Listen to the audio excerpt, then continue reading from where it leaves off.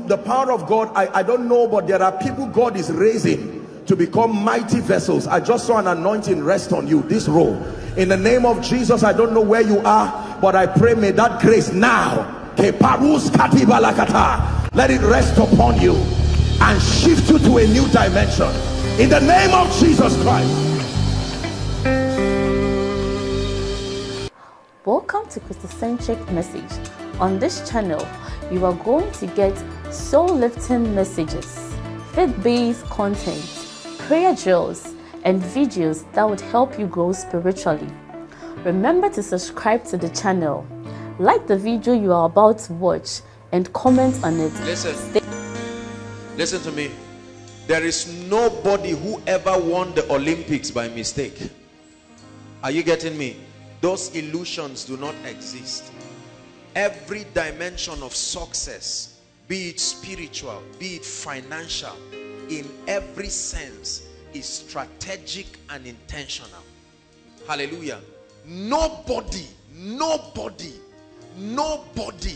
there is no successful person who cannot show you the formula, who cannot show you the pathway he followed.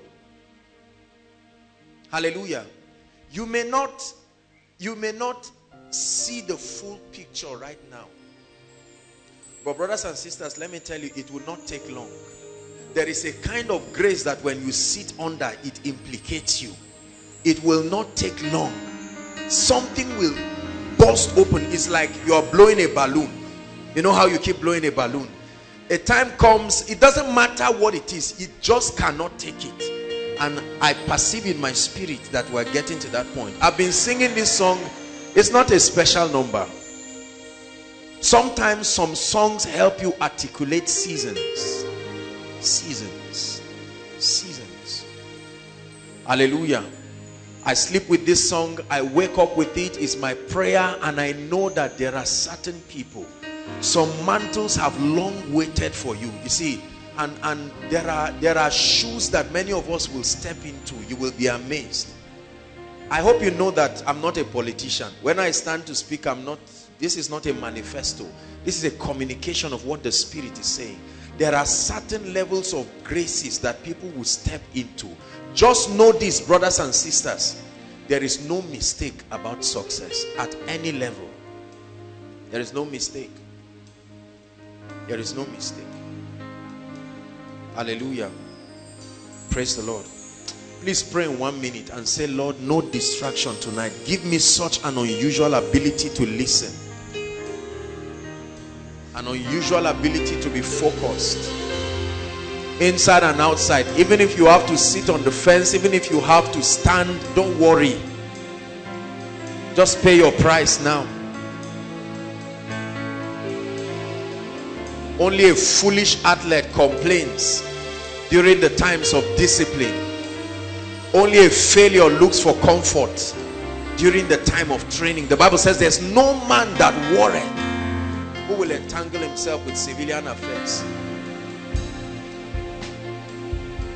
Humble yourself and submit yourself to the dealings of the Spirit and see how mighty you will become. I don't care what the limitations are. Take your eyes away from them. Hallelujah. Now I want you to sing this song as a prophecy. Sing it to yourself. I'm on my way. Listen, nobody in your family may have crossed that line before, but as far as you know, God is leading you. There is a path. It says there is a path which no fowl knoweth. The whelps of the lion has not gotten there. Some of you, as ordinary as you look, just let the word of God finish its course in your life. I'm on my way, on my way, I'm on my way to better days. I'm on my way, on my way. No matter what the failure has been, no matter what the limitations are, prophesy, challenge your fears. I'm on my way, on my way,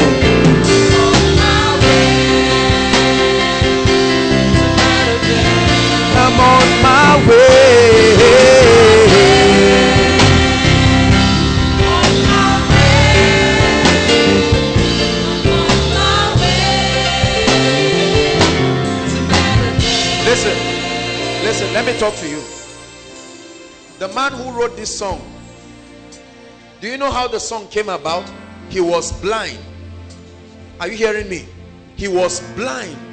And one time a doctor looked at him and said, this is your condition, I can do something about it.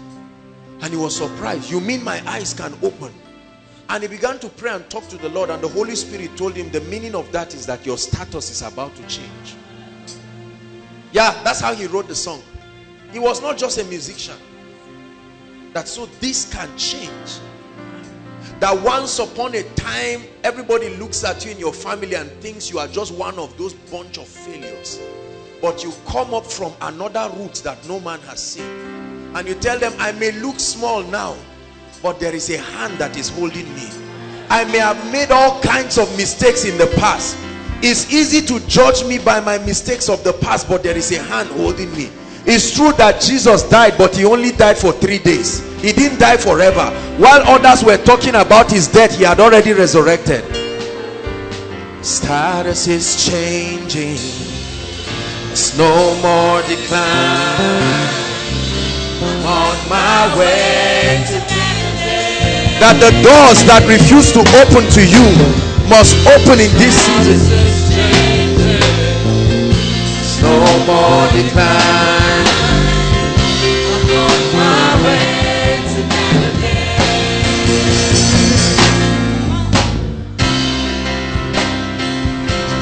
Father, in the name of Jesus, take us higher.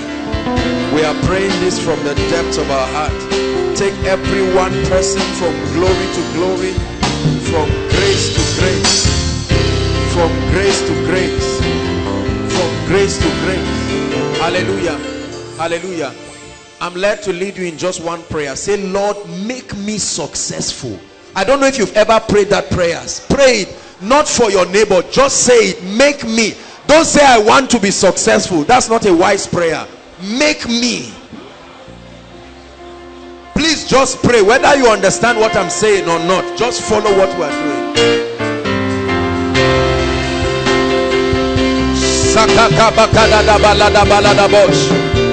Take your eyes away from what you are not. Take your eyes. Just say, Lord, make me successful by every standard.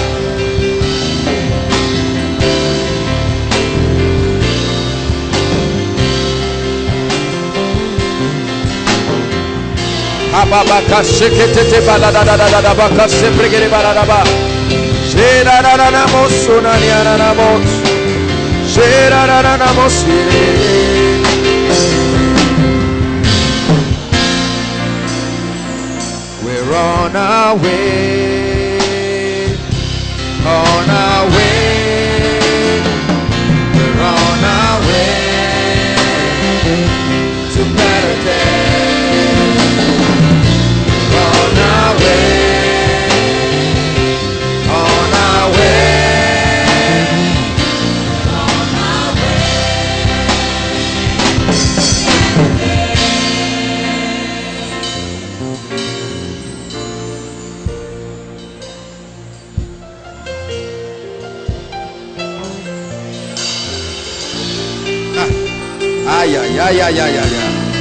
Sheke la baba la kaprotishiba. Zembroto supreketishi la bariara balaraba. Hallelujah. Hallelujah. Hallelujah. 7 years ago I said this. These were my exact words. I said we will all be successful. And the beautiful part is that we will all know ourselves. 7 years ago. I said this and I have not stopped saying it. This is a revolution. You may not look like it. But let me tell you, don't play games with the Holy Spirit. Once he holds you, he will make a wonder. He turned the lives of ordinary men. Forget about what men are saying about you. My Bible is full of the archives of the faithfulness of God. Hallelujah. Some of us ladies may be standing here, you look weak, you look like a failure. Forget about it. Just let my God, the one that can pick a man from a dunghill pick a man from a dunghill. One more time, say, Lord, make me successful. Against all odds, when all is said and done, I will be standing.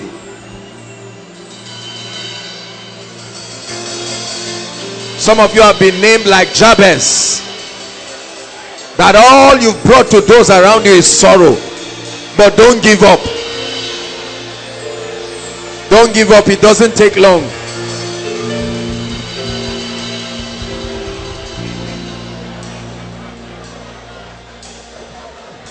In spite of the limitations,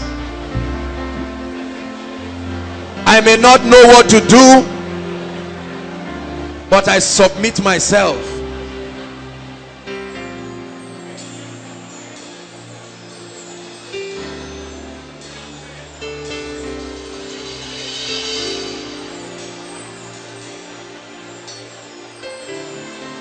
Hallelujah. Hallelujah. Please be seated. God bless you. Let's get to the business of tonight. The training may be hard today, but you will thank me tomorrow. Believe me. It's not a way that has just been discovered. It's always been there. But the road has been narrow because very few people care to follow it. See, I'm telling you, listen to what I'm saying. It doesn't matter what level you are now. It doesn't matter what is wrong. Just pay attention to God. Give him time and see what he will make out of your life. Hallelujah.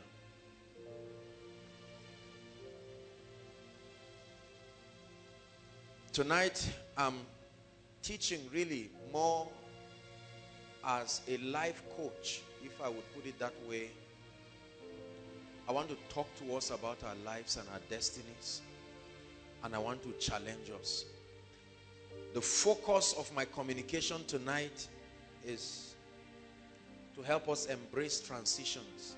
But then, my talk is to everybody, but my challenge mostly is to the men this night, because you must be successful this year. Say amen. Amen. So before we start, all the gentlemen rise. Aside from our elders, please sit down. But every gentleman rise. Don't laugh. Rise. We are not playing games, please. The teaching has started. If you are not sure what you are, stand up. Hallelujah. Say after me, in the name of Jesus, I will be successful. Regardless of where I am now. Regardless of what I do not know now. I make up my mind that my world will celebrate me. I refuse to fail. It's a decision that I've made. I refuse to fail. I declare that my family, my sphere of influence, and God will be proud of me. God bless you. Please sit down. 1 Corinthians 13 verse 1. Please, everybody write. Especially the men. Whether you are standing, even if you are sitting on a tree, get a piece of paper this night and write. You know, I've told us when you come, especially for those of us who are new, please get a good notebook or something. Make sure you are writing. One of the things that we have to come to terms with in life is the dynamic nature of life. Please listen carefully. Pay attention. The dynamic nature of life. Life is in phases, and at certain periods in our lives, we are compelled to experience what we call transitions. Everybody say transitions. In biology or primary science, they teach about what we call the life cycle of insects, right? It starts from what? Egg, larva. Some of you got 0. You still will get 0 today after many years. From egg, some of you are saying adult. How can it be that? And so we see that there are what? Transitions. And at every stage, the rule is different. Hallelujah. At every stage. Now for us humans, there are phases of transitions. You start from a baby when you are born, down to that early stage of childhood, right? And then you get into teenage. And from teenage, people say young adult. I've told you my position in those things. I don't believe an adult is anybody who is not a child. Whether you are young or old is irrelevant. Adults, and from adults, it continues like that. And at the end of your life, you can now look back and see whether you spent your life impacting people or being a liability to humanity. So one of the challenges, watch this, and I truly thank God for giving me this paradigm as a person and giving us the opportunity to communicate this as a ministry. What I call a balanced growth. My obsession has always been to bring balance to the body of Christ, right? I attack violently any trace of imbalance in the body of Christ. Maybe it's because of the apostolic office, but I hate an exaggeration of truth and one dimension of life above and beyond the other, right? So I don't want to raise people who are spiritual, tongue-talking people, but are broke failures in life. And on the other hand, I don't want to raise people who will build houses, be mighty people, and go to hellfire. Are you getting me? I don't want a situation where all the brothers are praying in tongues, but every time when you are going to somebody's house to get married, the father looks at you and says, young man, what is your name? You say, my name is Christian. You say, huh? What difference does that make? What are you here for? You say, I saw a flower. I say, you, a flower. Where? You know? But there are essentials that if we do not address, you see, part of the spirit of leadership, not just being a man of God, leadership is to discern transitions and to bring relevant teachings that build people strategically according to the seasons of their lives. Are you following me now? If I go to a congregation where I'm talking to professionals, there is my approach, my examples, right? And my communications become different. If I'm teaching in a children's class, you can't sit down in a children's class and tell them about relationships and marriage and the rest. You are spoiling those children. You're supposed to be teaching them how to press into God, you know, all of that. And you cannot be talking to, say, grand people of 70, 80 years. And you are talking to them and, you know, saying certain things. So, part of leadership, and this is the entire scope of what we call in theology homiletics. Not just the art of teaching, but the ability to communicate. Right? We live in a generation where you must make sure that the questions you are trying to answer have been asked. There are many preachers who are answering questions nobody is asking. So, while it is true that we must remain aligned with what the Spirit is doing, we must also be able to transit the body of Christ. The church is an institution, right? An institution is a platform that is able to mold people's mindsets and ideologies. And part of the job of preachers is to be able to help the body of Christ become successful and relevant, even societally. I was saying it in the leaders' meeting, and I said, look, my project this year, among other things, is to trust God that as this rain falls, rain cannot fall on a land and you don't see anything growing with time. Is that true? So that rain will fall on us in the name of Jesus. But then just prophesying and saying, in the name of Jesus, be successful, is a mirage. You've done it for years. Nothing happened. Success is not an impartation. There is nowhere in the Bible where you impart success.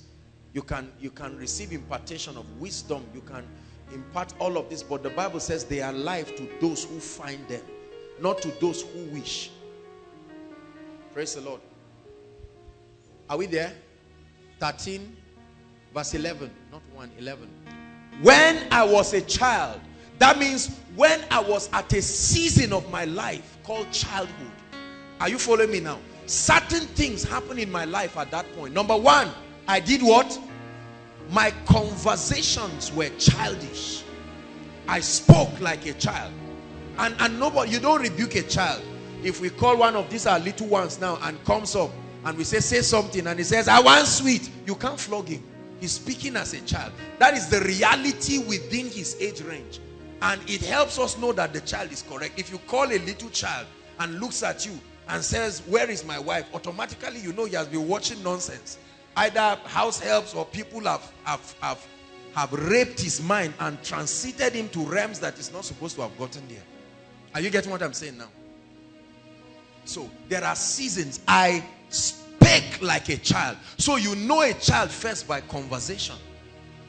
Second, I understood mindset. I had the mentality of a child. My understanding was childish. Some group of some of my little children in this place, they always come to hug me after service. So they wrote me a letter. They all came together, wrote different letters and gave me. And I made a mistake and I carried my big mouth and I said I was going to reply the letter. And these children would not let me rest. So today I decided to reply the letter and give them after the service. If you write me a letter and I don't reply it, you as an adult, you can't come and pin me. I tell you, look, my brother, the reality, but these ones don't care. They wrote you a letter and they don't care whether you are traveling to the world and back. If we tell them now, next week, all of you come here, you are going to, we're carrying you to where? A place where we go and play, or even Father Christmas or Father February or Father whatever is coming here. They will come dressed and happy. They don't want to know where you get the money from. They don't care. The cost dimension of life does not apply to them. They don't think cost. They only think reality. You told me you will buy me sweet. Whether you are stealing the money, whether the shop is open or not, where is my sweet? You said you are buying me a car. Where is it? Even if he doesn't have food to eat at that point, he believes that a car is coming. So I understood like a child. Right? Number 3, I thought like a child. So those things they characterize certain seasons. But then the trouble with many people, and especially young people, is that we do not realize that life does not remain at the same plane. Whether you are prepared or not, sooner or later transitions begin in our lives. Right? I'll never forget going somewhere and I saw a place that I used to go. Many years ago, I used to just go there and joke around and play, and I said, Jesus Christ, who would have known that that little boy playing around? You see that? See the guys, see some of you touching your face and saying, this is beard. Am I joking? When did it? Welcome to transition. I remember when I was in secondary school, I think it was just 1 or 2. There were these zealous guys that really wanted to start having mustache. They were excited about it. We had some people who were very hairy and then all of that. But then these guys, it looked like an insult. And you see them sit down and everybody trying to make his voice deep. How are you? And all of that. And now, you still see people do it, Abi. All these boys, when they say how far, they just try to make sure that they want to force themselves into certain seasons. But then you get to those seasons and you are tired and you wish. There are times that you go to barber and you say, make sure it's a nice barbing. This and make sure it's the type that will attract the ladies. But now, when you go, you say, are you there? As they are barbing, they say, what? Just keep lowering it. You don't even know what. You don't know what the name of the style you want. Just say start. Start. Whatever it looks like, as you proceed, I'll tell you whatever adjustments to make. Some of you even finish barbing and they say carve. Say, what difference does it make? Carving. Transitions. Are you following me now? Now, whether you like it or not, you will come to the end of a phase in your life and demand will be placed to transit to another dimension. Are you getting what I'm saying? This is very, very important. Our inability to understand the laws of transition and the demands that we need to make will produce failures. You can succeed at a season in your life and transit and start failing at once. For instance, you can succeed as a child, saying foolish things and going scot-free. And then when you transit and forget you have grown, what you said yesterday and people kept quiet, you will say it tomorrow and they will slap you. Is that true? Because a transition has happened. A mistake you made and God kept quiet as if he didn't see it. You make it 2 years later, you will pay for it dearly. So our ability to understand transitions and the demands they bring is what I want to share very briefly. There are 5 areas that we must focus on to be called successful in our lives. Never forget these 5 areas. Number 1 is your spiritual life. The first area you must focus, your spiritual life. Talks about your relationship with Jesus Christ. Your relationship with Jesus Christ. Your passion about the things of God. Your passion about the house of God. Your passion about spiritual activities. Your passion to know God and love him more. A season comes in your life where if you don't pay attention to your spiritual life, it will start messing up your life. Now, look at me. Our generation of young people, we thank God for what God is doing right now, but most of our parents did not focus on spiritual growth. What they focused on was academic or intellectual success. Is that true? So if I have a master's today, even if I'm drinking beer, I'm okay. Right? So if I come and meet this lady, come.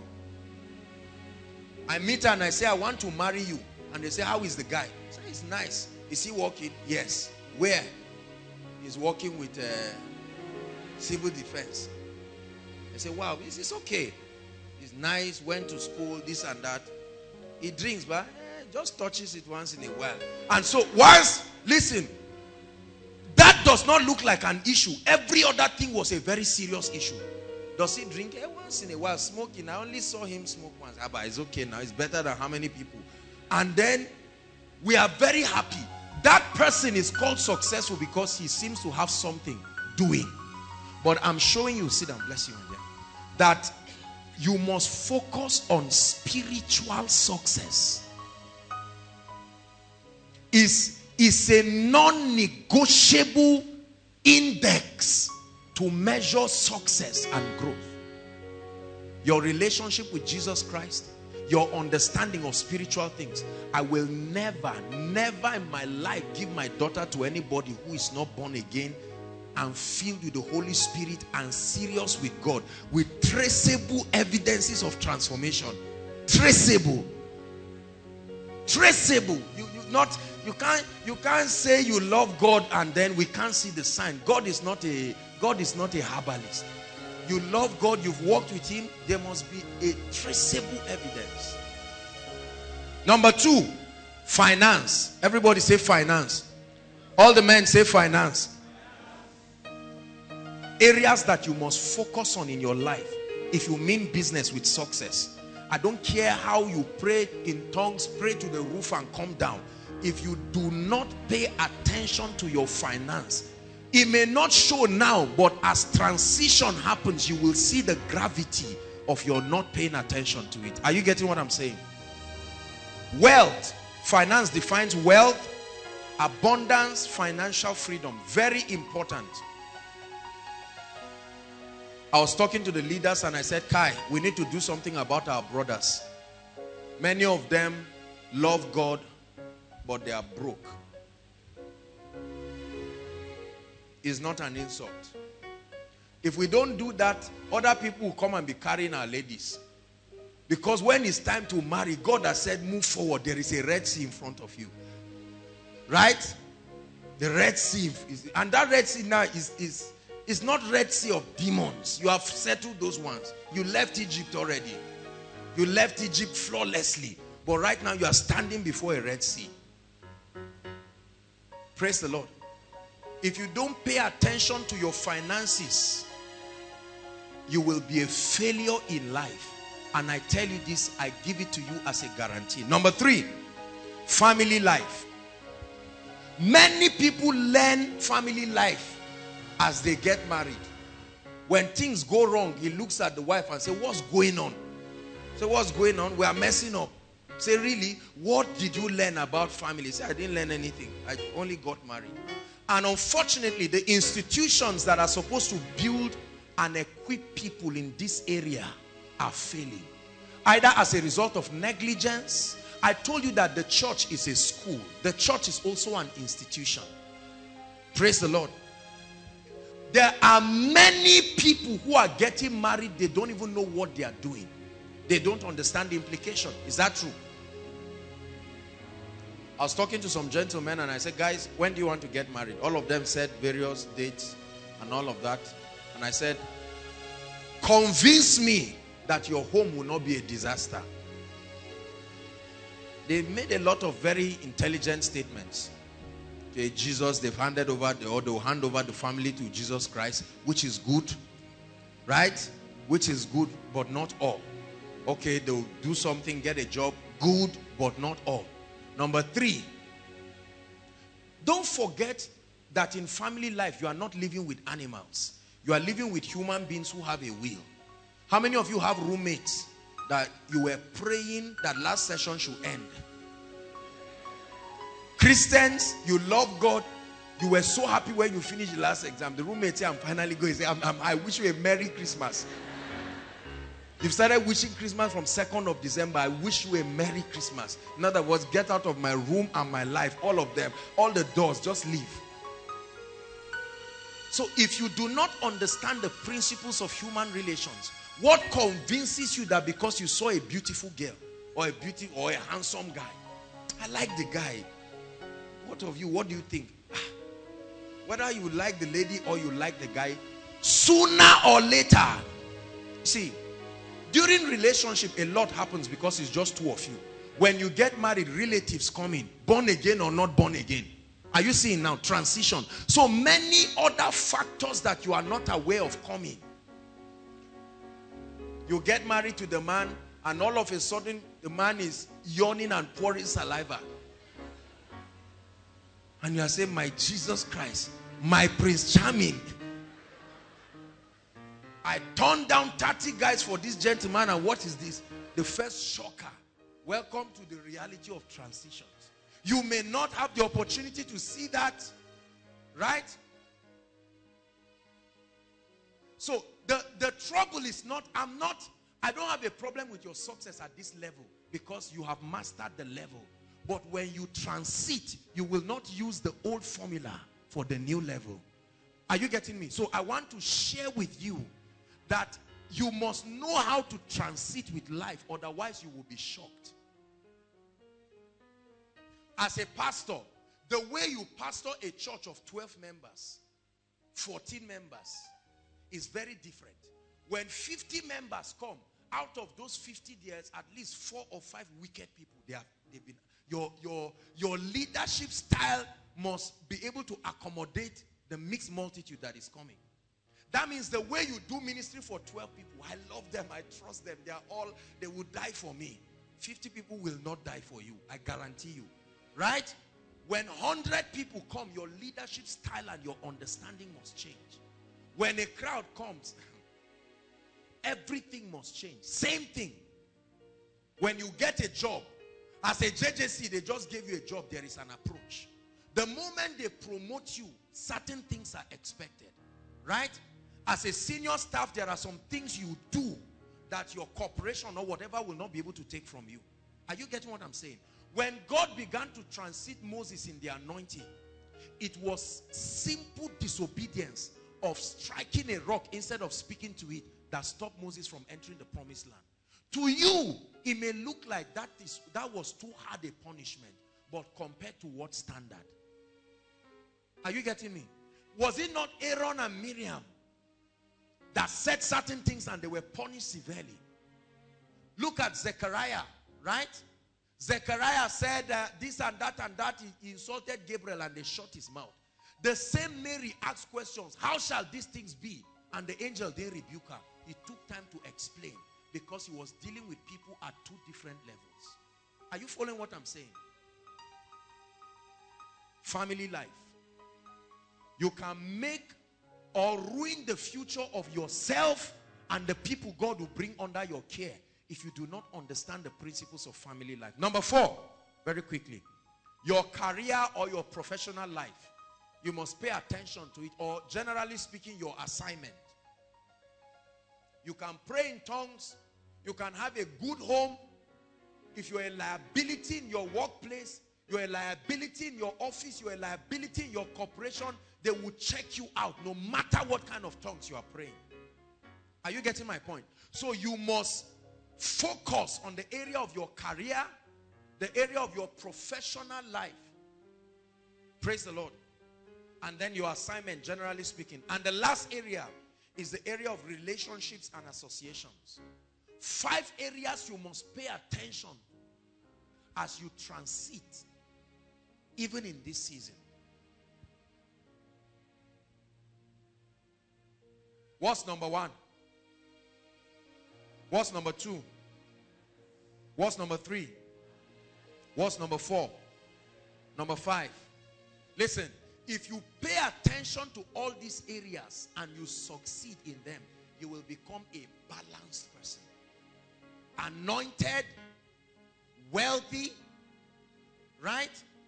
Blessed with the gift of associations. You can impact people. You can leave a legacy. This is what God wants for us. And my job is to help us. I don't want an imbalance where we are anointed, we are casting out devils, but then we are tied down financially. Or we are succeeding financially, but we are on our way to hell. Right? Or our families and marriages are failing.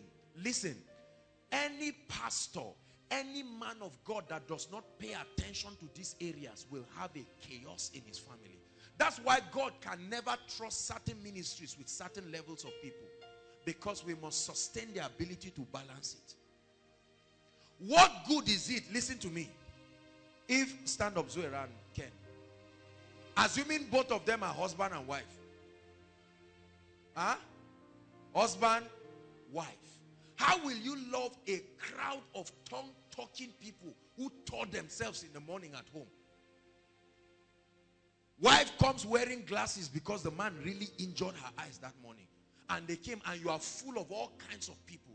And you believe that you are rising, but there's all kinds of fight happening everywhere.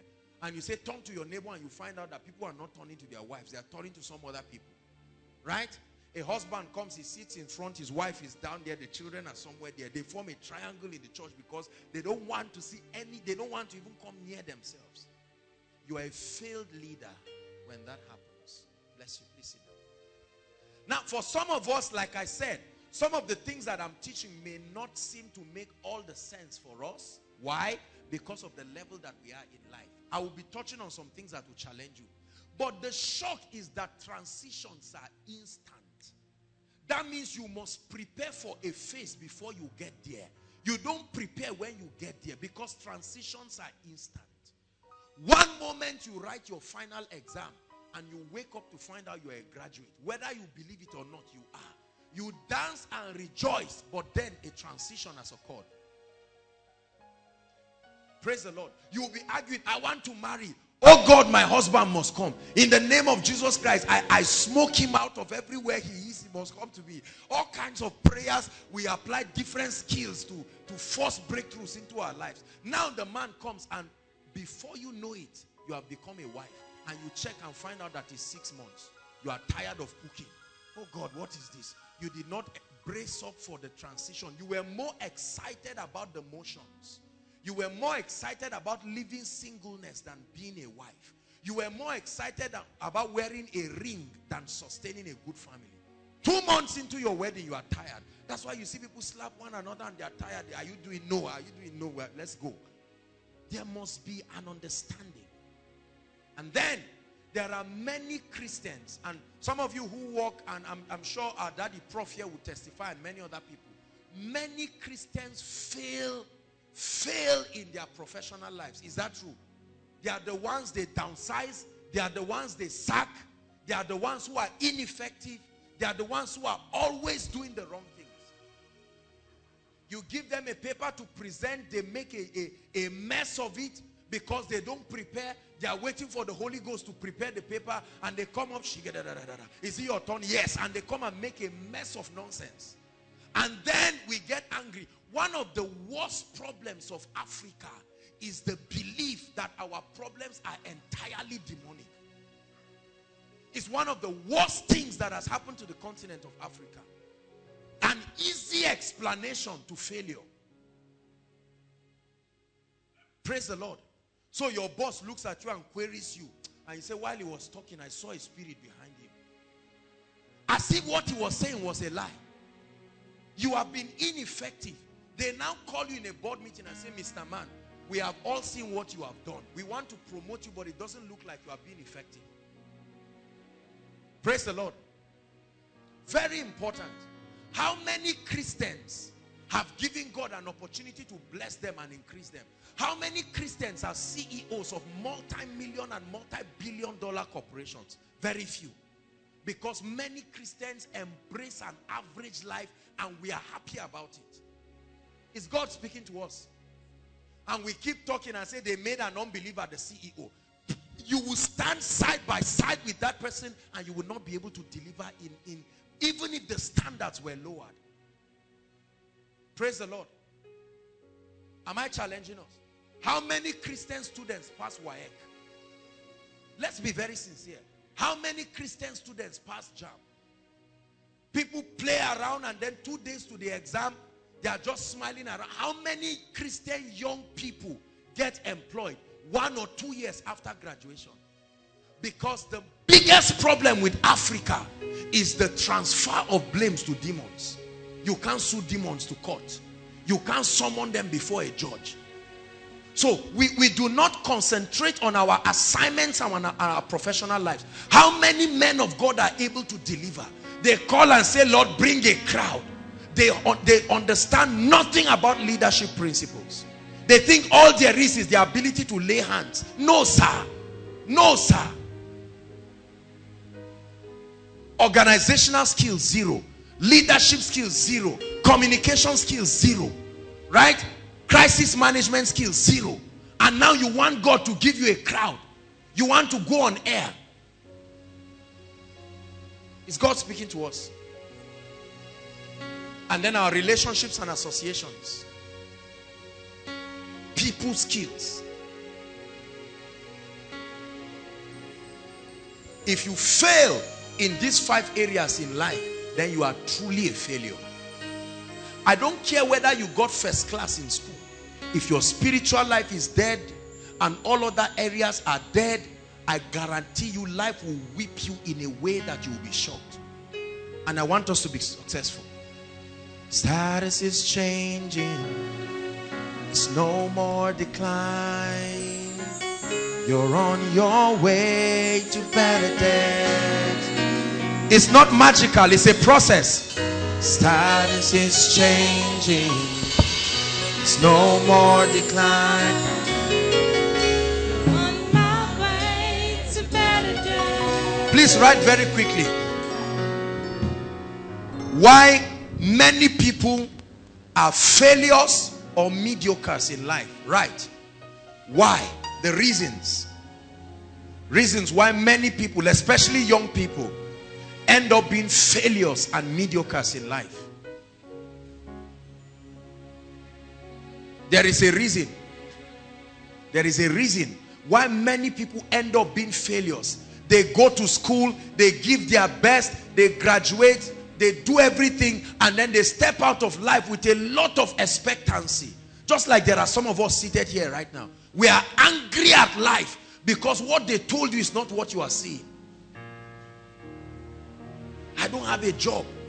There's nothing happening. Every lady I go to, I want to marry you, she say, I'm sorry. Why are you sorry? Why are you sorry? Am I dead? Am I not alive? They say you are living, but it's like you are dead. Number 1, and this is where I want to get our attention now. Gentlemen, pay attention. No pinching around, be very serious. Number one is mindsets. The first reason why people become failures or mediocres in life is their mindset. Everybody say mindset. Lack of mental transition. Lack of mental transition.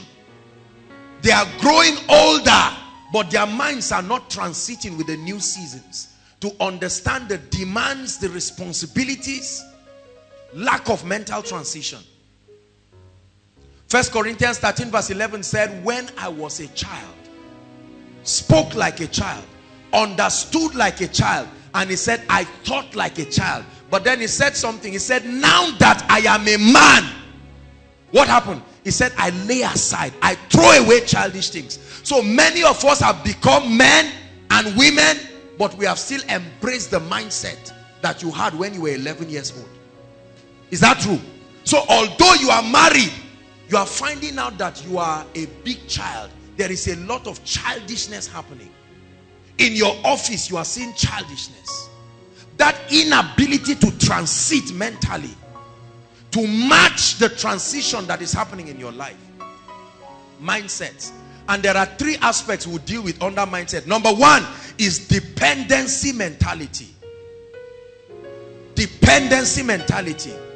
Oh, God is speaking to us. If you pay attention to what I'm saying, the rain will fall on you truly.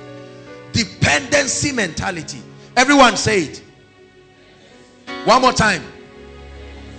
Dependency mentality, because although it is scriptural, can I have one gentleman? Come, my brother. If this guy is my son, watch this. If this guy is my son, I have a scriptural injunction, right? As a father, to take care of him. Is that true? To take care of him, to make sure that he eats well, make sure he loves God and all the responsibilities. But as the transition begins to occur in his life, this child is now becoming an adult. Is that true? That means that there must be a transition. But by the time this gentleman is 30 years, 25 years, and he's still having a dependency mentality. That's why we have so many men. They are married, but their mothers and fathers tell them everything to do. Because the transition happened, but in their minds, they didn't transit. Are you getting what I'm saying? Mommy, what do I cook for him today? Say, what did you cook yesterday? Say, Selman. Say, oh yeah, try Gary today.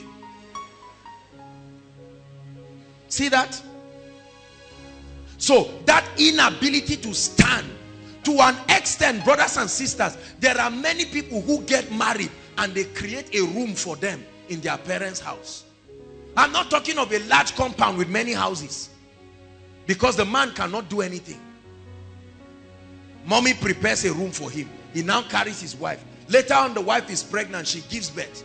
And they are all here. It's a terrible thing. It's a curse. Are you hearing what I'm saying? So dependency mentality. They were giving you pocket money, maybe 5,000, 10,000 per month. And now you graduate. And 5 years after graduation, you start frowning at your father. He doesn't understand why the bad look has happened, because he expected that you would have realized. They gave you scholarship, you were blowing it. Buying books, buying boots, buying trainers, buying everything. After all, my father, he gave birth to me.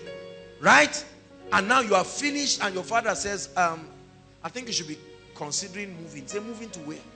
Is it not you who is supposed to build a house for me? The Bible says this and that and that and that.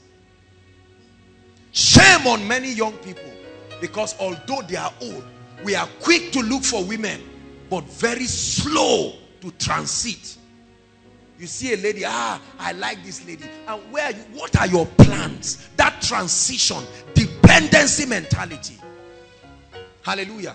To an extent that you see a young man, some of you are looking at me as I'm talking to you now. You are in this category. You are seated and you get up shamefully, very shamefully, and you call your old parents from their pension and you say, Popsy, yeah, can you transfer something to me? And he says, okay, things are not going on tight. Says it's always like that. You are always, and you cut the call and you are raking and your mediocre friends are massaging. You say, calm down, please calm down, calm down. You know, old people with this their thing. And your mother is crying on phone at home and say, my son, it's not like I don't love you. What is all that? It's not this and that and that and that. I beg Jared, send me some money. And then they go and borrow money. And as old as you are, they send money. You use 10,000 to buy cake and celebrate 30 years. And it doesn't occur to you that there is a transition.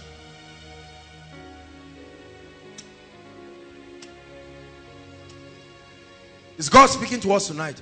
Oh, you must grow in the name of Jesus Christ. You may not like me now, but I will come to your homes and you will thank me for it. See, let me tell you, the person who loves you is the person who tells you the truth. It may challenge you, but it will make you a better person. Some of us, we have this over-dependence on everybody. Your father's first responsibility is to his wife, not you. To his wife, not you. Hallelujah. To an extent that there are many people who are, I know people who are working but still want their parents to give them money. They are working, collecting salary, 100,000. They collect the salary and keep and say, mommy, how far? Dependency mentality. You become a parasite to everybody. There are people who, everywhere you go, when they see you, you are tired. You call people, they say, well, he's not around. And it's the person you are looking for who is talking. He picks the phone and says, please, John is not around. He said, are you not John? He said, he's not around. He calls the call because there is a parasite mentality. Right? As a young man, you don't want to learn how to cook and you don't want to be rich. A paradox. You want to go to the restaurant every time and then you want to remain broke. If there's nothing there, learn how to cook. If you can't cook anything, learn rice, beans, swallow. It's a good start. It's a good start. Is God speaking to us, please? Take what I'm saying very seriously. Because if you don't, sooner or later, you will see that it will whip you seriously. I counsel a lot of people. And when couples come, their number one problem is the inability. As I hear them speak, I still see children speaking. Because there is that, it has happened in church. But mentally, there is that dependency mentality. So the man looks at his wife and says, mommy. She looks at the husband and says, daddy. And then there is a mommy-daddy fight going on. Because everybody is depending on who? Why didn't you wake me? I need to be at the office by 7:30. Why didn't you wake me? Oh, guy, you are married. Your mother woke you when you were going to JS1, 5 o'clock. That old woman will get up and put water for you and do everything and iron your clothes. You are married.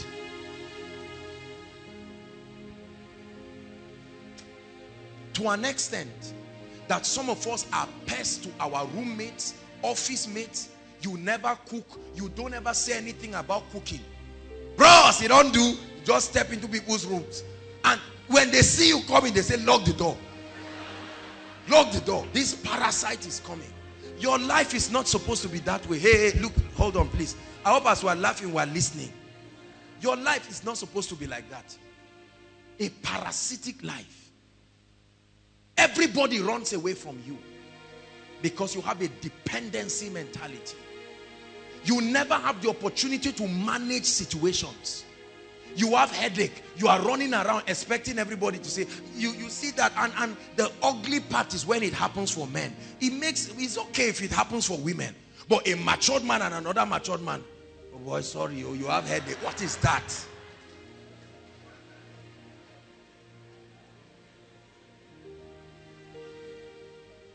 Praise the Lord. The guy is not feeling fine.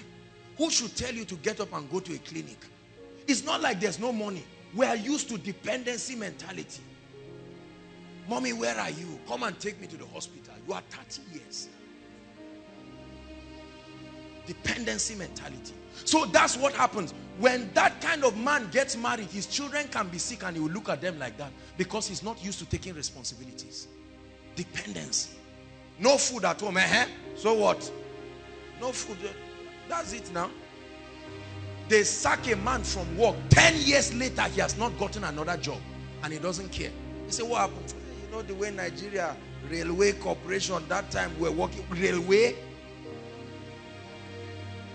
I was working in Nitel, I was working in this. And he's qualified. The CVs are there.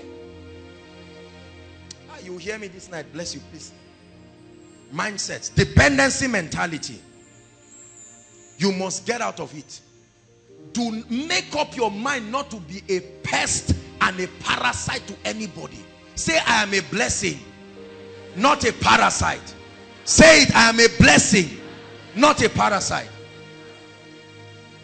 When you were small, when you visit your uncle, once you are going, they carry Smarties and cornflakes and milk and Bonvita. Now you go and meet them, they are old, and you see that, you say, uncle, I'm going. No, he say, may the Lord bless you. I heard you are a graduate now. Where did you even serve? I served in Ondo. And immediately you finish, they say, so they gave you all those 20,000 allowance. Yeah, those things they gave us. And now you finish and you are eyeing your uncle, you are angry because you are expecting him to gather everything and give you. See, I'm not blaming you. I'm challenging it out of you. It does not live by default. You force it to go out.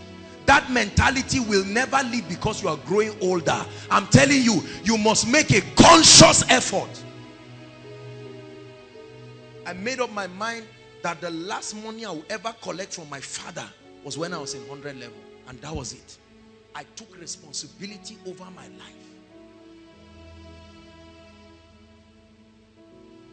There's no job. Why? Nigeria now, all this federal government. It's not true. It's not true. What effort have you made? Dependency mentality. So you see students practice this. You give them assignments, they never do it. Right? They are always waiting for a night to submission. Have you seen people like that? And then they come at me, they say, how far? You know, we are fellow Koinonia people. So what? They now bring it, you copy. That dependency mentality is the root of malpractice. Because you are in the exam hall and you never believe.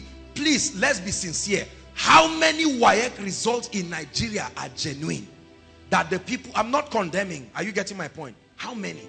I never knew they used to do expo in JAM, but now there's nothing that doesn't happen. All kinds of skills. Expo here, shoes, any kind. We have the mindset to be able to innovate ways of cheating. Something is wrong. Hallelujah. Dependency mentality. So people pair themselves when they are going to write exams. Please come and sit down. If you don't know, I help you. If I don't know, you help me. Question 1, you don't know. 2, you don't know. 3, you don't know. The bonus, you don't know. You don't know anything there because a dependency mentality. Hallelujah. There are many people who are angry with their parents right now. They may have failed in not being able to leave a possession for you. But let me tell you, if you sit down there, it's the same way your children will be angry with you and say, did you have to marry? That's what your child will ask you one day. See, was it by force? Then you will flog him. Because that's exactly what happened to you when you asked that question.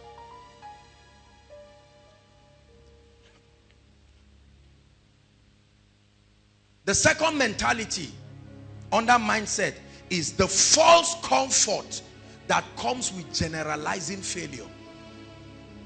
The second mentality under mindset, we're still talking about one, let's hurry up, is the false comfort. False, F-A-L-S-E.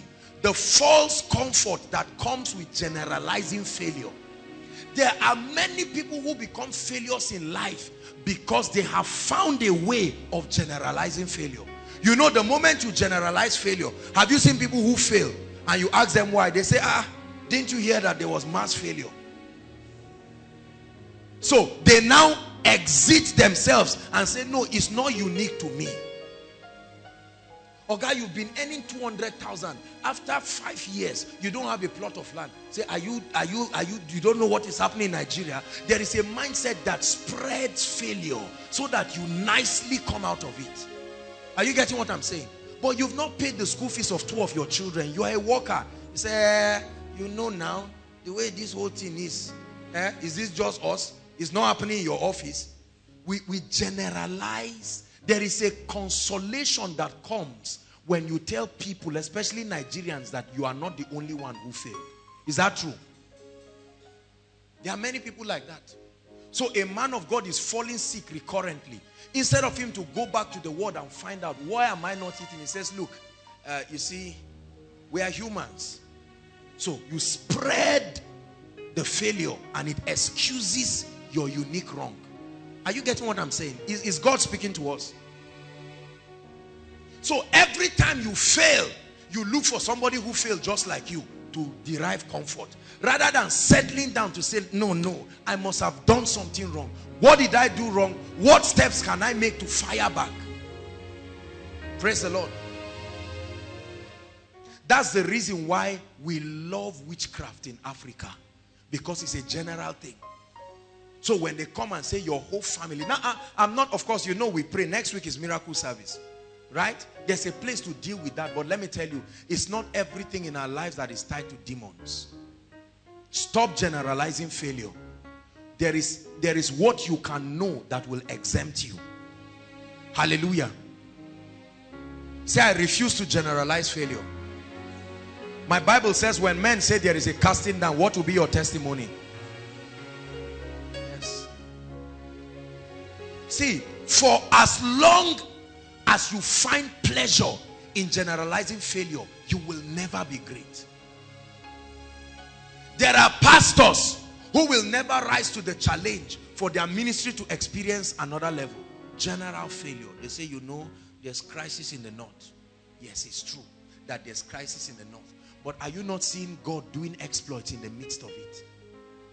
You see, when you generalize failure, it makes you comfortable. Because you are now saying that it's not anything wrong that I did. It's something that affected all of us. Are you getting what I'm saying?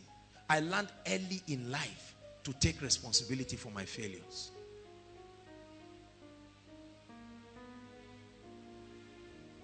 Why didn't you come? Why did you come late to come and decorate this thing? Am I the only one? Did you meet any other person? We all came late. You see, that's it. That's the point. Praise the Lord. All of you in your family are not married. Yes, we are all like that. You are now happy. In spite of the unique role you play, your role of carelessness and shouting at every man, that has nothing to do with deliverance. Your own lack of understanding of submission, you just rubbed it in the whole picture and say we are all there's no marriage coming. It's like that. This is our family self. That's why you find out that after prayers, after healing, after deliverance, some people's situation never changes because the factor they've been trying to hide and generalize it is still there. The comfort that comes with generalizing failure. Number 3, let me hurry up. The third mindset is an entitlement mentality. Similar to what we call dependency mentality. An entitlement mentality is for me, in my opinion, this is the most poisonous of all mentalities, because entitlement mentality is the belief that someone owes you something in life. Someone owes you making your success happen.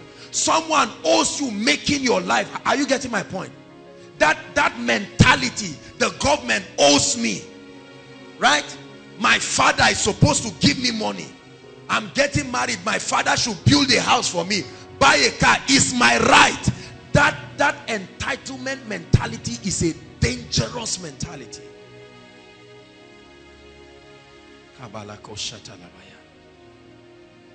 The belief that someone else is responsible for your well-being.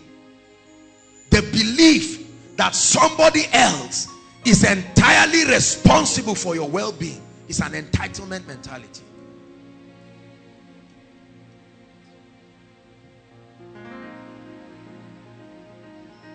We blame parents for our failures.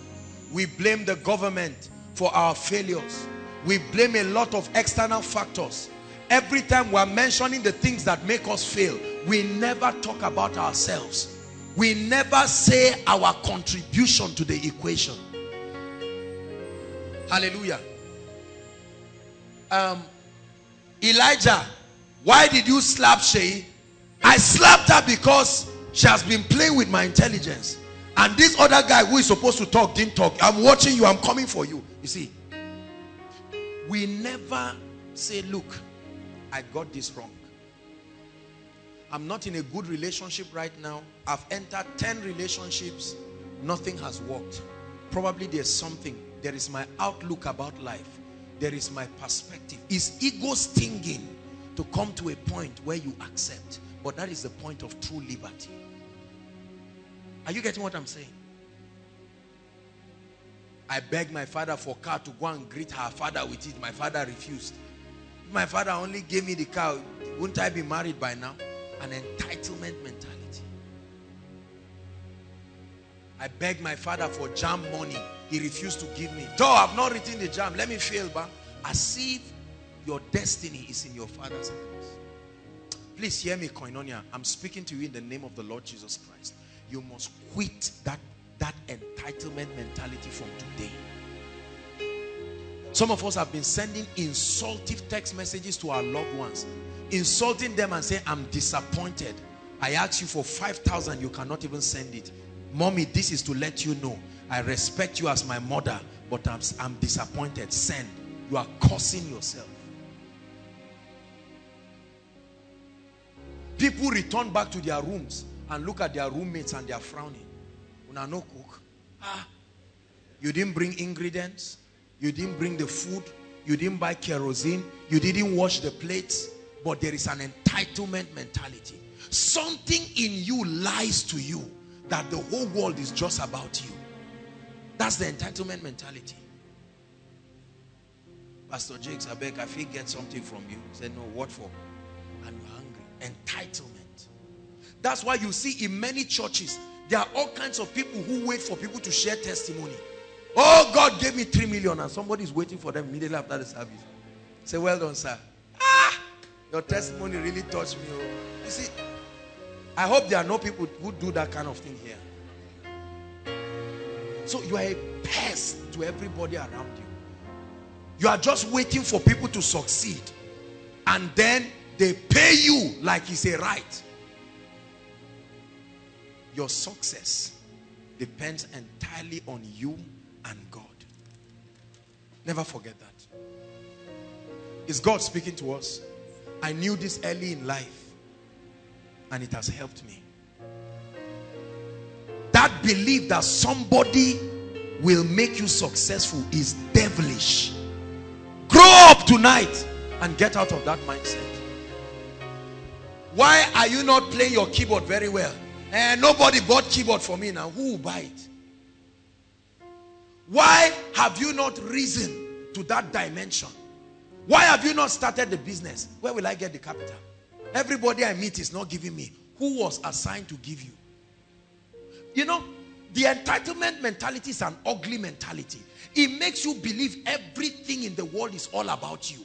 You carry your problems and distribute it. You just come. Have you seen people like that? They come and meet you. The guy talking is wearing trainers of 11,000. He's wearing stock jeans of over 6,000. Dressing well and he's saying, I just came to meet you, Kai. Food stuff has finished. As if it's what is a surprise to you. Shouldn't it finish? Are you not using it? Food stuff has finished. And you say, so how can I help you now? Say, I need like 30 will do me. Look at, he's seeking help from somebody and he's coming with a childish, right, entitlement mentality. There are some of us who, and that's the danger. The danger there is when somebody starts helping you, it almost becomes like a right. Have you seen people that came to our homes or our families? They were trained, parents took care of them. At a point that entitlement mentality started. Have you seen people like that? Terrible thing. You see a man and his wife, maybe rain washed their house and they came to stay in your house for 1 month. Right? Very soon they start complaining. I've been watching the way madam is putting food for her husband. What did you expect? I noticed the way she puts food for my own husband. You are squatting in somebody's house. Entitlement mentality. My uncle gave me a job in this company. How can I be in this company? My uncle is there and I'm not one of the directors. My uncle, Uncle Solomon, that grew up in our boys' quarters, I cooked for him. So what? So what? You come late, they've put a circular in your reception desk. Resume work by 6:30, you come by 10. You've done that for 3 years. They didn't promote you. Your uncle has done everything to lift you and you are not cooperating. Yet entitlement mentality. How many people have we hated innocently in life? How many of our parents have we called witches and wizards because of entitlement mentality?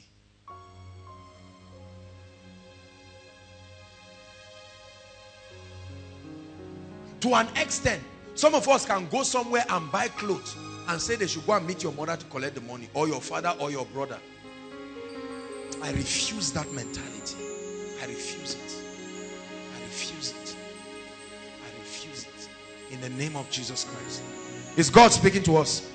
Some of these things I'm saying, when it applies to you and it shoots at you like an arrow, just let it enter you, because it will refine you and it will make you as gold. Ladies and gentlemen, let me announce to you again that transition is here. Embrace it. Whether you like it or not. While I sat down, I think it was whether January or so, miracle service, and they were the celebrants. If your birthday is January, come out. And I saw a lot of people smiling, and I said, transition, transition. Praise the Lord. Whether you are prepared or not, transition is here. Praise the Lord. My sister did something that touched me today. In the afternoon, while I was just meditating, I got an email from my sister, and she sent me, I still want to do it. I've been trying to do that on my phone, but I wanted to show all of you, I wanted us to project it here, our old 6 Massacre 2009 crusade photo. I really would love us to have that. I think we can work. I have it in my email. Get me a laptop with internet and I'll transfer it to you. Yes. I want you to see it. One day we'll come up. We have the video. I think we have the video of our 2007 crusade. You will see all of us there. You see Victor, the head of Department of Protocol. They all held firewood on their head. Hey, oh. That's what the song they were singing and jumping. Hey, and you see us so lean, looking like whatever. Transitions. But here we are today. 10 years after now, we will look back. You will see the pictures of today and you will smile. You will tell your daughter, that was me. Say, are you hearing? That was me. I was serving the Lord all my life. So don't think it's this lie that most of our parents lied to us. They said they were SU president, they were the best footballer in their school, they were best everything. Our own has proof. You can see it and you can know. Praise the Lord. One last mentality. Mediocre mentality. Mediocre mentality. Mediocre mentality. We're still talking about the reasons why people become failures and mediocres. And I've just touched on number one, mentalities, mindsets really. Mediocre mentality. What is a mediocre mentality? It's the mindset that tells you impact, influence is carnal. It's a mindset that is satisfied with being small, being quiet. The mindset of an average life. The belief, the fallacy that an average life is the greatest way to make heaven is a mediocre mentality. That mindset of being small. Have you had people like that? Me, all I want, God, just give me one small golf, 1-2 house, anywhere, whether in the bush or wherever, I'm grateful. Let me just have my 2 children. If we can eat food in the morning, even if it's once a day, God be praised. It's a mediocre mentality. No matter how spiritual you try to make it. There are churches like that. We're happy. We're a simple, nice family church. We're happy. This guy has been there for the past 10 years. We're there. We're not doing anything. We're not letting anybody know what God. We're happy. We're okay like that. There's an army rising up. There's an army rising up. There's an army rising up, and they will break every chain, break every chain, break every chain, break every chain.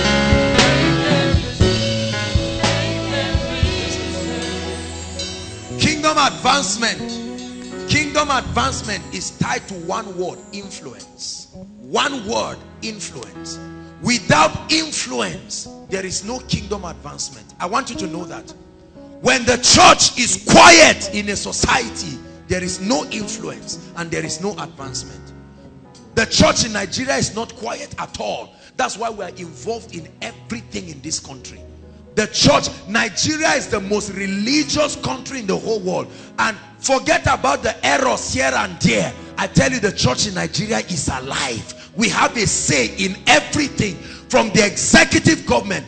Everybody knows in Nigeria that you don't downplay the church and go scot-free. Influence. I've studied revivals. I've studied technological revivals. It was all tied to the church. Are you getting what I'm saying? We need men and women of influence. Get my teaching, Conquering Cosmos. There I teach on what we call strategic apostolic invasion. It's not just sharing tracts. Influence. What is wrong if Koinonia has 10 bank managers as your members? You imagine that. We call that influence, where one person represents a nation. Influence. Influence. Are you getting what I'm saying? Please don't ever reject influence in your life, because God wants to give it to you. It was through influence Jesus was able to advance the kingdom. The Bible says it was noised abroad that that celebrity was in town, and he had the opportunity to teach and to heal and to deliver. It says in Matthew chapter 5, it says you are the salt of the earth. You add value. You give meaning to the earth. You are not just a tongue talker. It calls you the salt of the earth. It calls you the light of the world. And it says you are a city, not like a city, not a village. You are a city.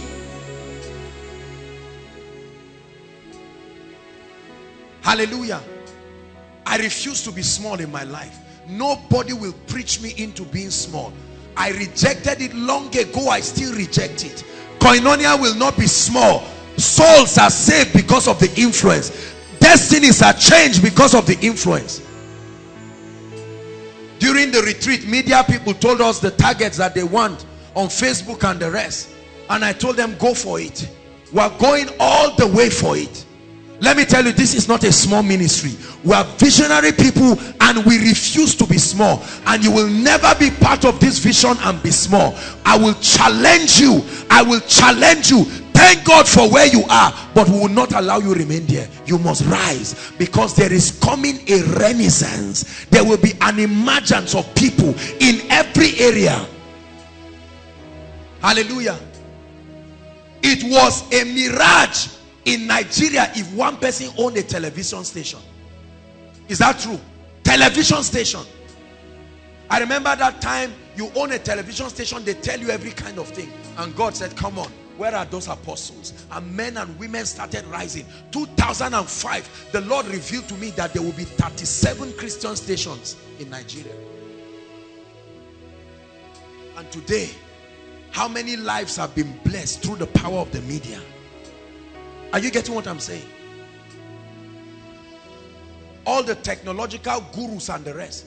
Imagine you making a laptop that it must not mention Jesus.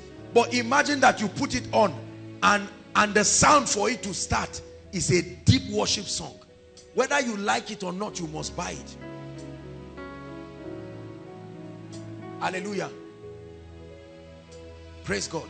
You must make your presence known. Is the principle of dominion. Part of dominion is to make your presence known in a territory. Then they will adopt your ideologies. Then they will embrace your convictions. If there are 100 millionaires, I'm not talking of 1 million, real millionaires in this place, I guarantee you your spheres of influence will. Something happened. I think one of our ladies here, she's technically my account officer with one of the banks, and we're going. She had been forcing me to come and collect my card. My card had expired, and she was forcing me to come and collect the card. She said I should get back into banking with them and all of that. And then eventually I went. She had prepared everything. When I got there, she was greeting me. Her superior was just looking at me. Who is this guy? And before I know it, I saw one Koinonia member coming again, and then one other lady coming to greet. I said, that's right, this is the kind of testimony we want to be seeing. When they came and they were greeting, the man squared up and said, well done, sir. I told him, I said, this lady is the one who is forcing me to come to this bank. Look at her. See that? What does that mean? Promote her and lift her because she's doing a good job. The influence of the kingdom. I don't know who taught you that mediocrity brings glory to God. I want you to know that the more you have result, the more your words become powerful. Results add weight to your words.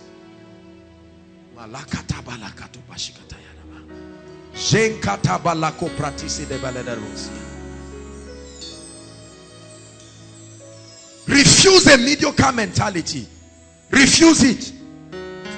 Hallelujah. Refuse it. Pastor Jakes, in his place of work, within a short time, when he was announcing his promotion and his lifting, I smiled. I said, those guys, come on now. Physical competence, the anointing, wisdom, grace, everything combined. You can't be small. Shout it, I refuse to be small. Say it, I refuse to be small. Please, I'm challenging you. Thank God for the photocopying business, but don't die there. Start small, but I'd like you to see beyond. Who is God speaking to? I'd like you to see beyond. Refuse to be small. The influence of the kingdom is the key to strategic apostolic invasion. Michael Jackson is long dead, but last year alone, his album made 150 million US dollars. In fact, when he died, 3 days after his death, they made $120 million at his death.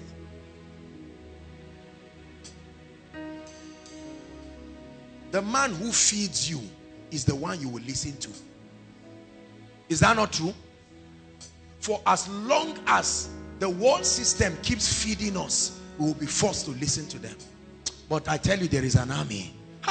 There's an army rising up. This is why we are teaching these teachings. There's an army rising up. There's an army rising up. They will break every chain, break every chain, break every chain, break every chain,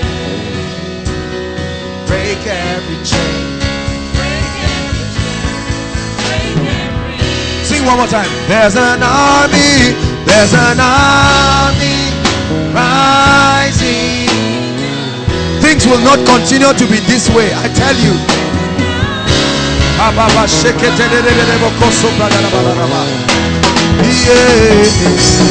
There's an army rising up to break every chain.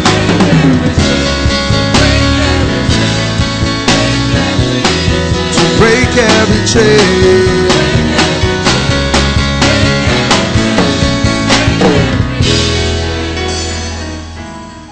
It is not the will of God for you to be small. It does not glorify God in any way when you are small. John 15, I think from verse 8, when you read down, it says, herein is our Father glorified, when ye bear much fruit. Much fruit, not little fruit. Much fruit. Much fruit. Look, I'm not talking of some carnal, fleshly wanting to make it in life. I'm talking of lifting with an assignment. Influence that is intentional as a means to an end. It makes your words powerful. You are able to speak. Hallelujah. That's why we must speak into your life. Oh, you will get the oil company job. That devil will not stop you. No, there are the principles. You will get it. You will be wealthy. You will be blessed. The devil will be alive to see it. I will never raise a poor congregation. Never raise a weak congregation. A weak congregation produces a weak man of God. A weak ministry that has no voice. I will never let anybody watch me on TV and scroll and say, next, this useless man, part of the noisemakers. No. That when you listen, you say, this is it. I had one word and it changed me.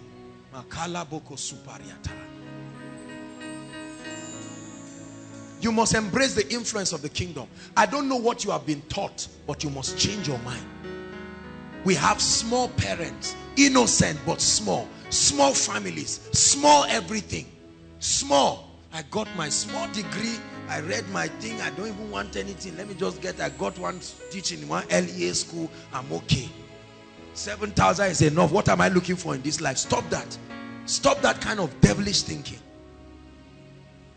Remember, let me always balance this. I'm not talking of this carnal, lustful affinity for the things of the world. I'm talking of gaining kingdom influence with the exact intention, right? The exact intention to bring the glory and the kingdom of God. There was a time Jesus came in the city and he stole the show from all the scribes and Pharisees. The guys were angry.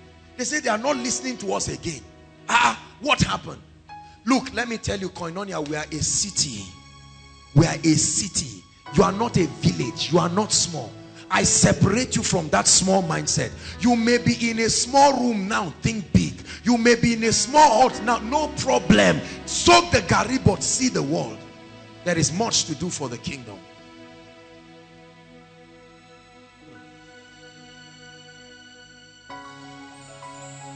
God has increased and expanded our influence through the teachings and through the meetings that we've got. And we have seen more souls. Look at the gentleman. Where is that guy that came, that shared his testimony?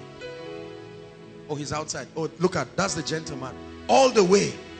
We call it kingdom influence. How many people claim they saw Jesus and he said the words he gave them, he said they should take it out of the earth. But they are poor and broke. It has not come out. Not even everybody in the city knows. And it's not that they had a wrong encounter. Hallelujah. Influence. Influence. You must embrace it in the name of Jesus. Say, I refuse to be small. Say it, I refuse to be small. Challenge yourself. I refuse to be small.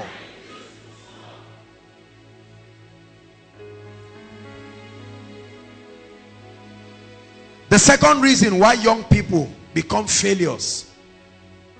My spirit is fired up. We are going to pray. The second reason, I told you the first is the mindset. Second reason is laziness. Laziness.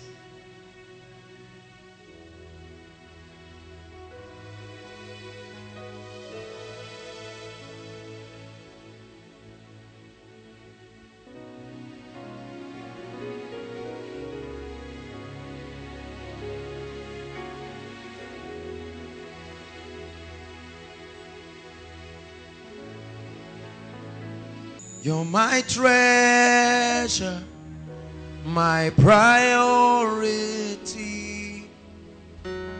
Who can compare to you? Great is the measure of your royalty. Oh, morning star, you truly are. Everything So laziness, everybody say laziness. The second reason why people become failures in life is laziness. There is this spirit of laziness that is upon many Nigerians, upon many young people. An inertia, a reluctance to move forward, inactivity, satisfied with their levels. Closely tied to laziness is the spirit of procrastination. I will do it another day. Oh, I will do it. Is it not savings? I will save the money. Is it I will do it? I will do it. Procrastination is a dangerous spirit. Pray for your destiny. I will pray. Settle down, begin to study in the unique area God has called you. Man of God, study about church growth. I will study one day until all your members leave, and then you start getting angry at everybody. All these people, are you sure they didn't touch their heart? Go and touch it too if it's available like that. Hallelujah. Laziness. There are many lazy people in Nigeria, and the Bible talks a lot about laziness. The Bible talks about laziness. The moment you are lazy, get set to beg. You have signed an agreement with begging, no matter who you are. And I have found something with lazy people hate begging. They hate begging. They feel embarrassed. Don't worry, just bring it. I'll do it fast.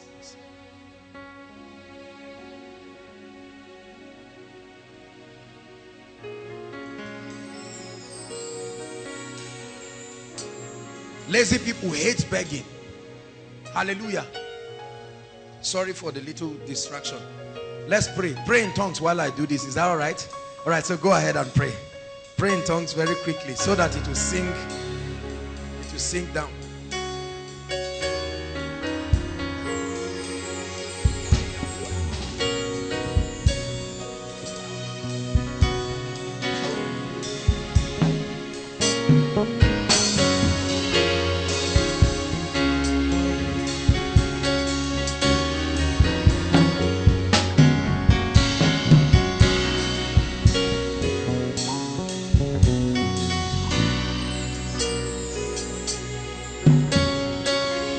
Go ahead and pray.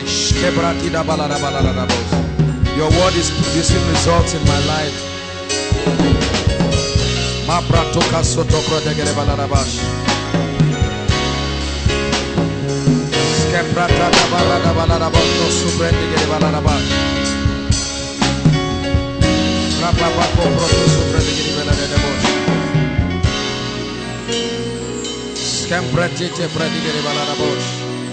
Shebaka paparada balada bosh.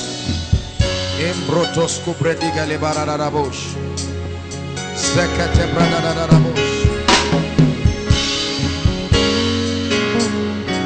Rababa kopredege de balada bosh.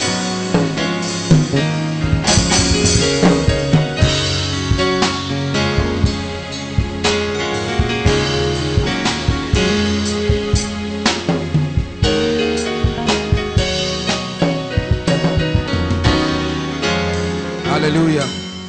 Laziness. There are many of us who are lazy. Look at me. When it is time to sit down, you sit down. But if it is time to get up and act, when there is an anointing for something, you stand up and act. There are many people that if you took action when God spoke to you, you would have built the house by now. There are many people, if you took action, you would have gotten that job. Action, laziness. I will do it. No. Unfortunately, time does not wait for everybody. And if you want to wait until everything is right, you will never move in your life. The Bible says, he that considers the weather will never sow, and as a result will never reap. Hallelujah. Laziness, inaction, procrastination, that inertia, refusal to move forward. You are sitting in your room, somebody just sows 1,000 naira, and the Lord says, get up and go to Jordan bookstore. I gave you that money because there is a book I want you to buy. He said, no problem.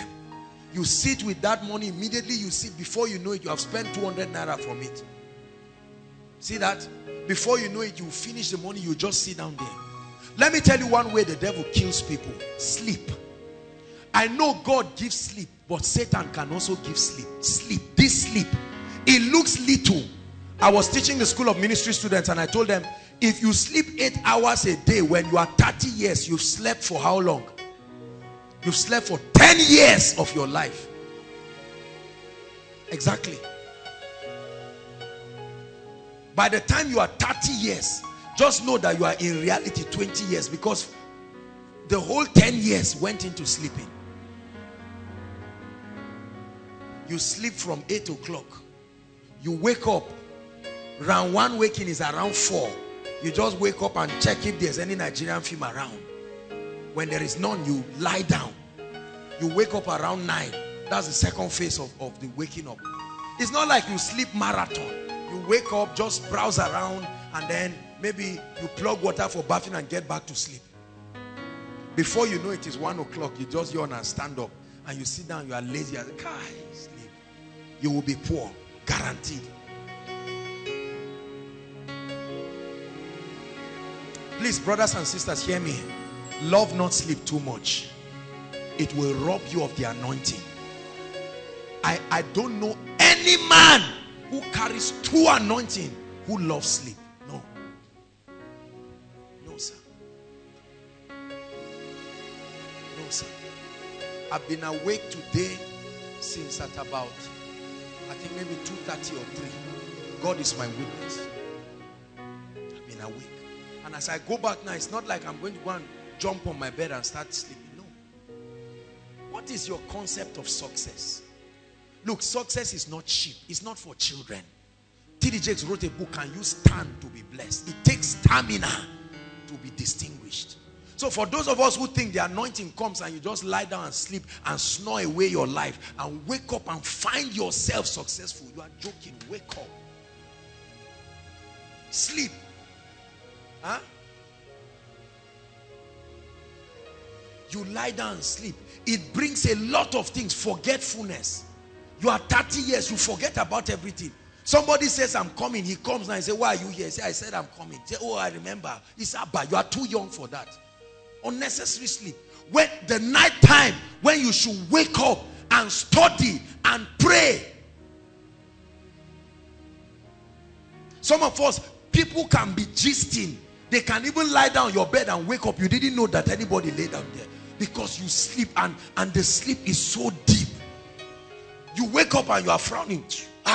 Why did you wake me? It's a bad attitude. I know you won't like me. I will still say it. I love you too much to leave you that way. Especially for the gentlemen. Please love not sleep. If you find yourself sleeping around, just imagine money disappearing from your life. 1, 2, anointing disappearing from your life. Wake up. Don't you know there is the mystery of the night time? Look at the prophets in the Bible. Look at men. Look, Job said, the psalmist said, in the night time, during his time of meditation, when things are revealed to him. The night time is when great men get insights.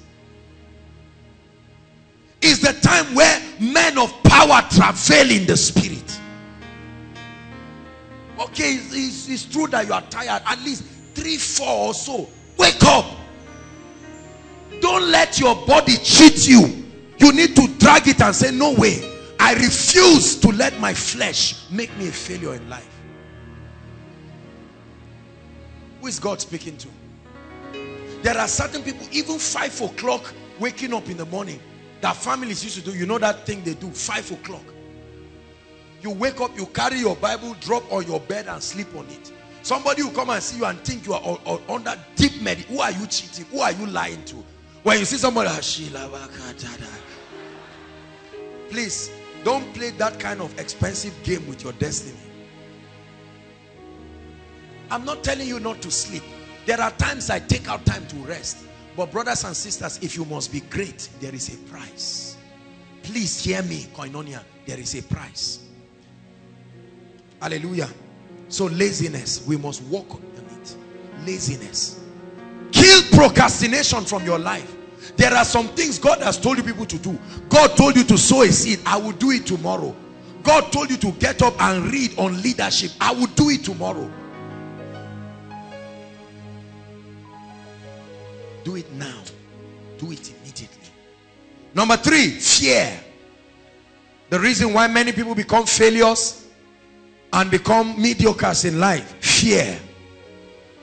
Fear. Fear of failure. Fear of being embarrassed. Not just failure, but fear of repeated failure. It's true that failure is embarrassing. It's true that failure is lashing, is ego stinging. But it is in your failure that you find the door to true victory. Please hear what I'm saying and take it seriously. Fear of being seen as a failure. Is that not what is responsible for our fake lives? Right? You go and borrow a shoe of 20,000 naira and you wear and say, this shoe 20,000 naira. Is it your own? No. Because you don't want to fail. People borrow phones. I beg, I just want to stroll to Ribadu. Can you help me with your phone? What for? You borrow watch, borrow clothes, borrow phone, borrow everything, borrow mindset, borrow everything. And in the end of it, you find out that there is no authentic life. I've told us again and again in Koinonia, stop trying to look successful. Pay the price and be successful. Pay the price. That's why we don't discriminate anybody here. I don't want to know who you are or who your father is in terms of maybe preference and all of that. I treat everybody with honor and dignity because I believe everybody can be everything if you get the word. Hallelujah. Fear of failure. Look at me. Why didn't you start the business? Failure made you to give a lot of excuses. Why didn't you go and apply for the job? I've not served. Do they take people who have not served? Did you go? Did you go? You see, ba, look at me. Many of us write a lot of prayer requests. Next week now there will be another one. You know, I kneel down to pray and I see it. Some of you is full scab. You write it and then you write please turn over. That means it has not finished. Oh, there's still some more. But the issue is that, do you really believe that as the anointing comes on it, you will need to take action? You see why I've been teaching us on faith. Faith in one word is obedience. Action. I refuse fear. Is it because people will talk about you? Fail and see whether people won't talk about you. What you are running away from will come. Whether through the door of success or failure, it will still come. The greatest way to reply critics is massive success. Continue your results. Let the result keep speaking. You wrote JAM, you didn't pass, so what? Why don't you write again? Are you hearing what I'm saying, please? Fear. Nigerians can fear. And many of us, that fear makes us to give ourselves excuses. I'm young. Please, there's time for everything. When is the time? I'm young. He told Jeremiah, do not say I am a child. Don't say I'm a child. Don't say I'm a child. Warren Buffett, the CEO of Berkshire Hathaway, one of the top 3 wealthiest people in the world, he was asked a question that what's the greatest mistake he made in his life? And he said he started investing at a very late. What is the late? 8 years old.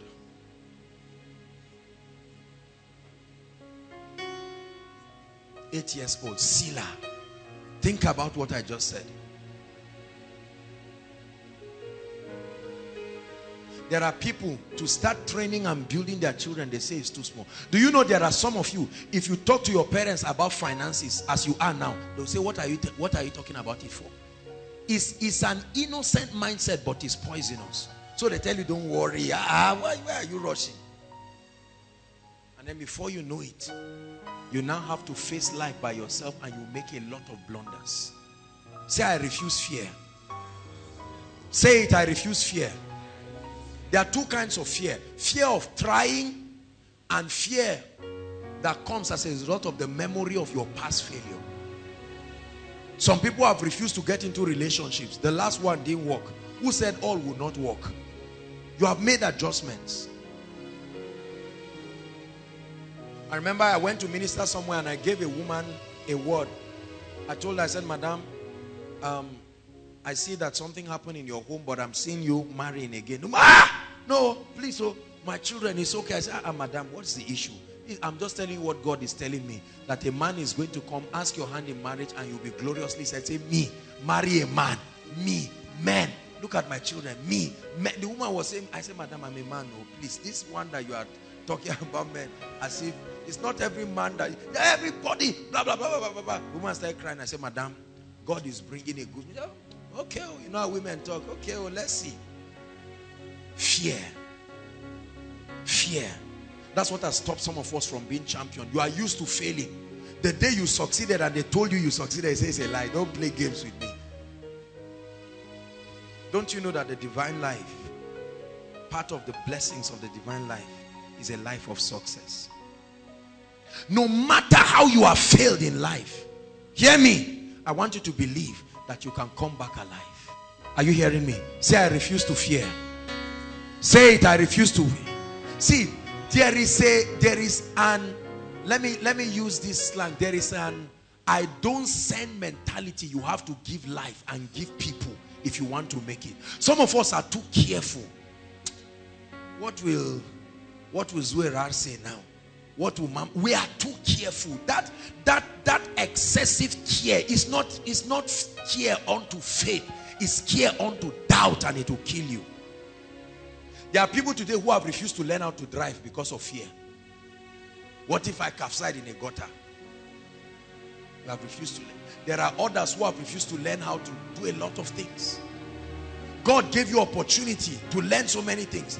There's tailoring now, professional tailoring. Somebody from UK just came and said, I want to train you. I said, guy, me?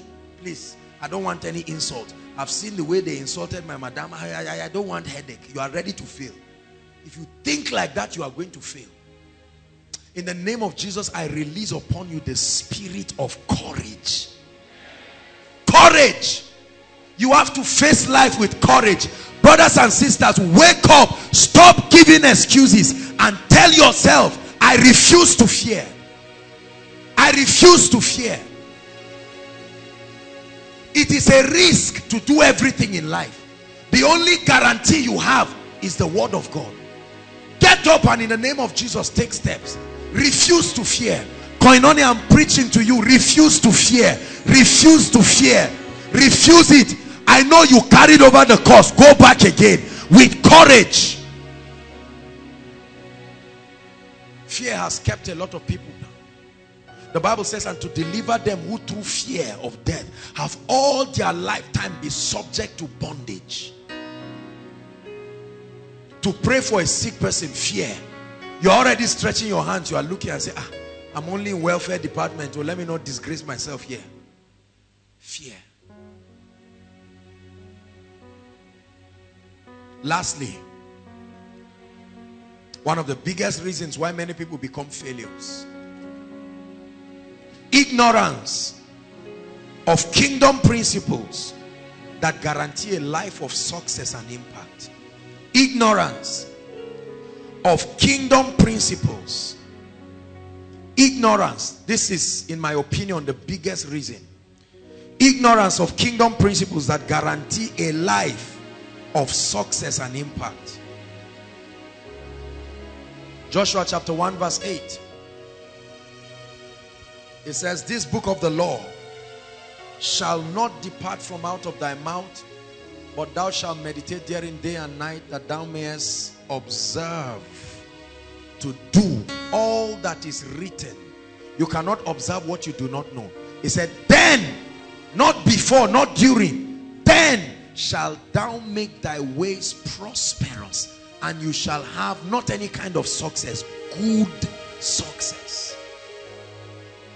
Ignorance. Look at me. I know we know that by now in Koinonia, that there are laws in the kingdom.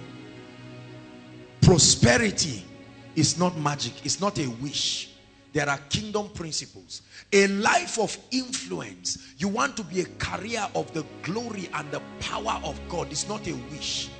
There are pathways to it. You want to carry honor upon your life. You can be blessed. It doesn't mean you are honorable. It says, and Jabez was more honorable. Honor is a law in the spirit. There is what brings honor. You can be rich and not have honor.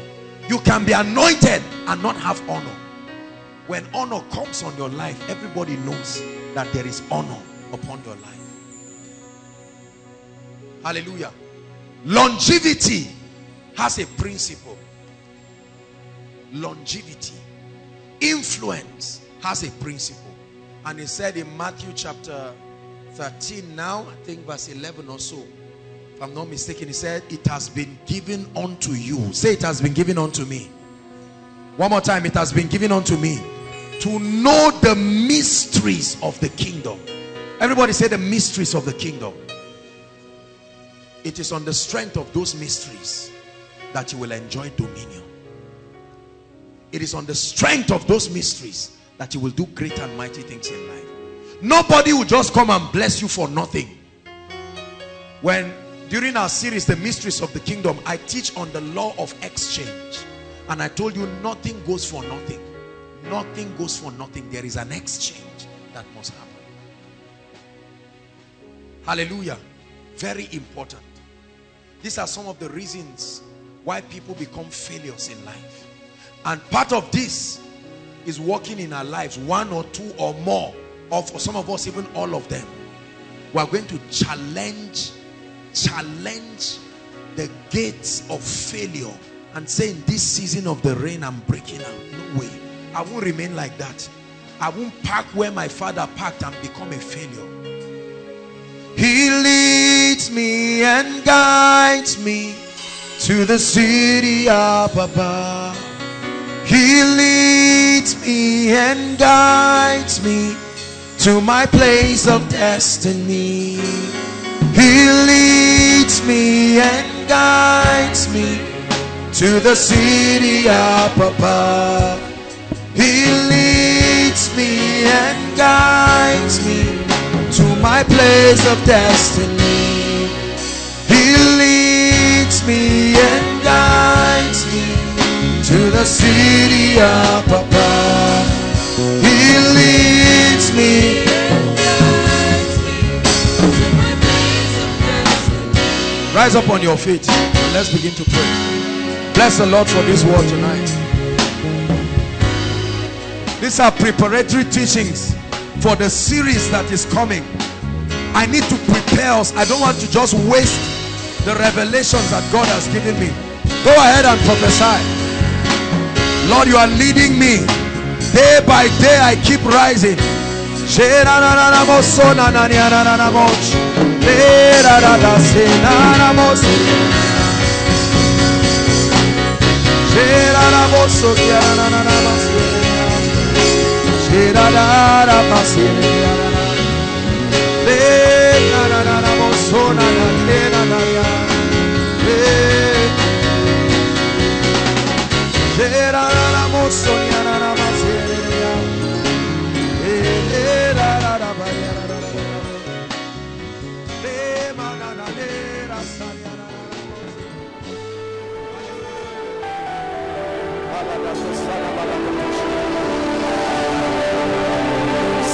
In the name of Jesus.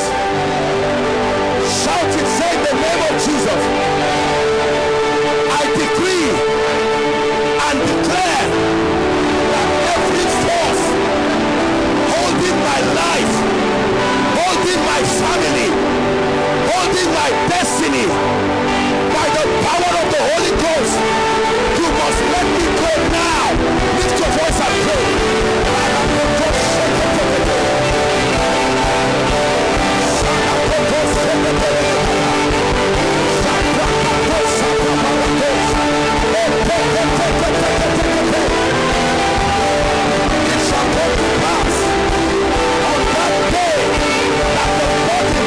Shall be taken from off your neck, and the yoke from off your shoulder.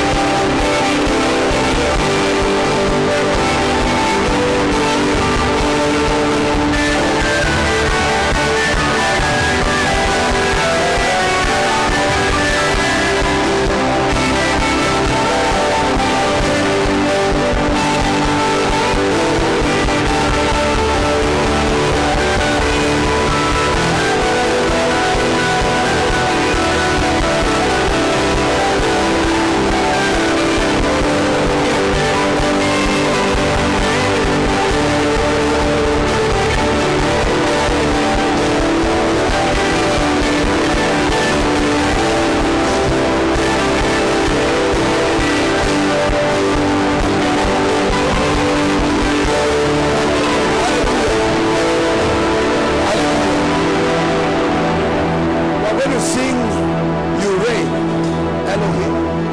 When we sing that song, let me tell you something. The kind of deliverance is not fighting demons, no. An establishment of the victory of Christ experientially upon your life. Are we together? And there will be a massive turnaround in a way that will surprise you. Go ahead.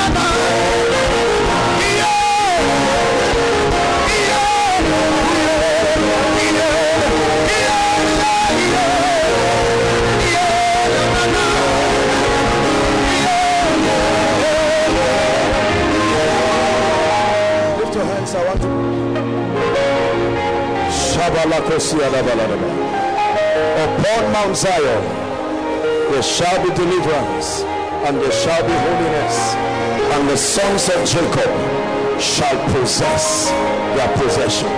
I want you to really be angry tonight and insist that something must break open in your life.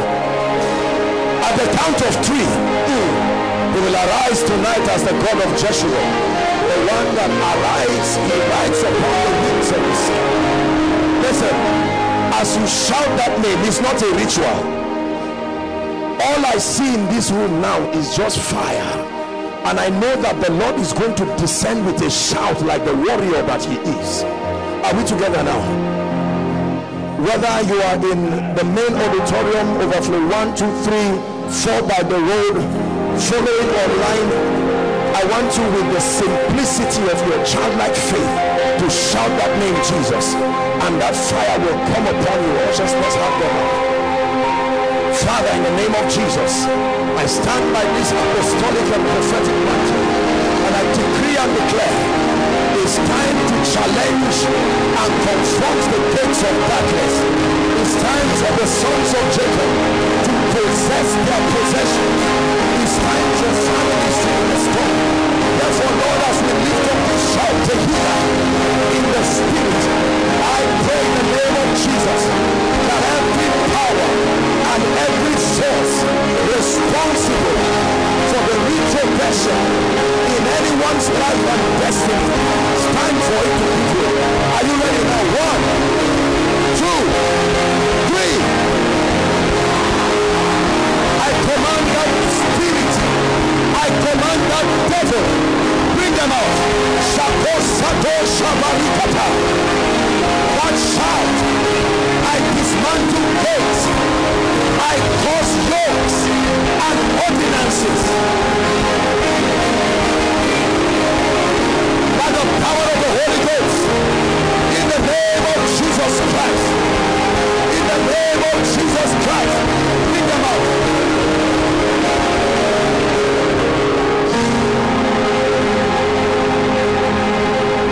Please bring them out quickly. In the name of Jesus Christ.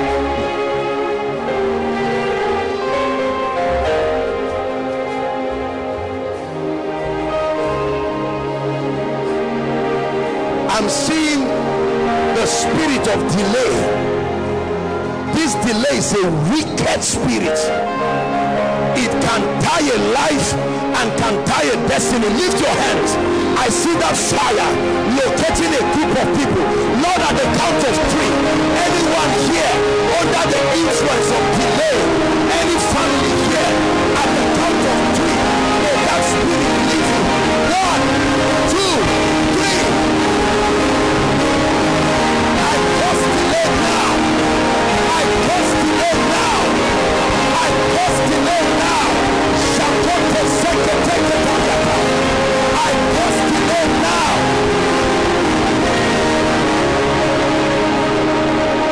I cause delay now, my God. I cause delay now. I cause delay now. I cause delay now. I cause delay now.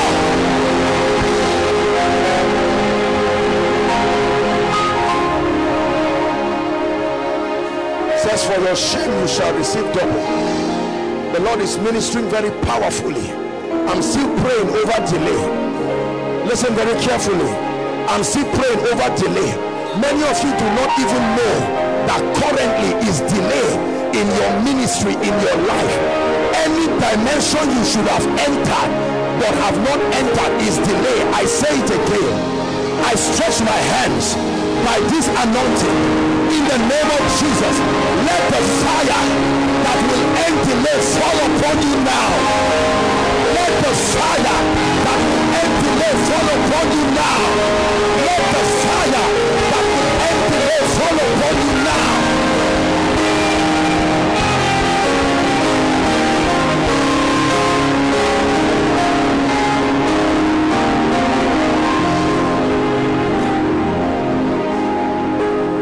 It says, until the Spirit be poured upon us from on high, and then the wilderness will be counted for a fruitful vine, and a fruitful vine be counted for a forest. I want to pray. I don't know what kills results from our lives. There are many well-meaning believers. There are many well-meaning individuals. You have hands but you can't eat. There is a song we used to sing growing up. It says some have food but cannot eat. Some can eat but have no food. This is the category I want to address now. You have capacity but no results.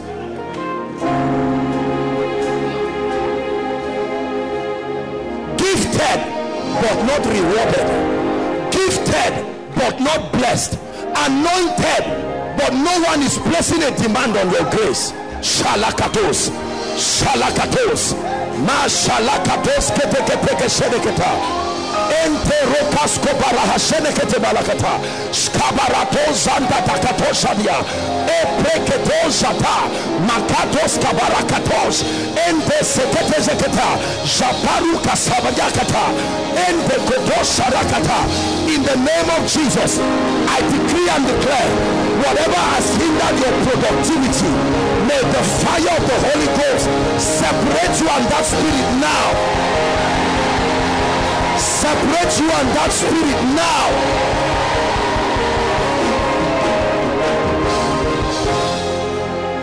There's a category of people God is ministering to me right now. Just walk with me. You always do the wrong things.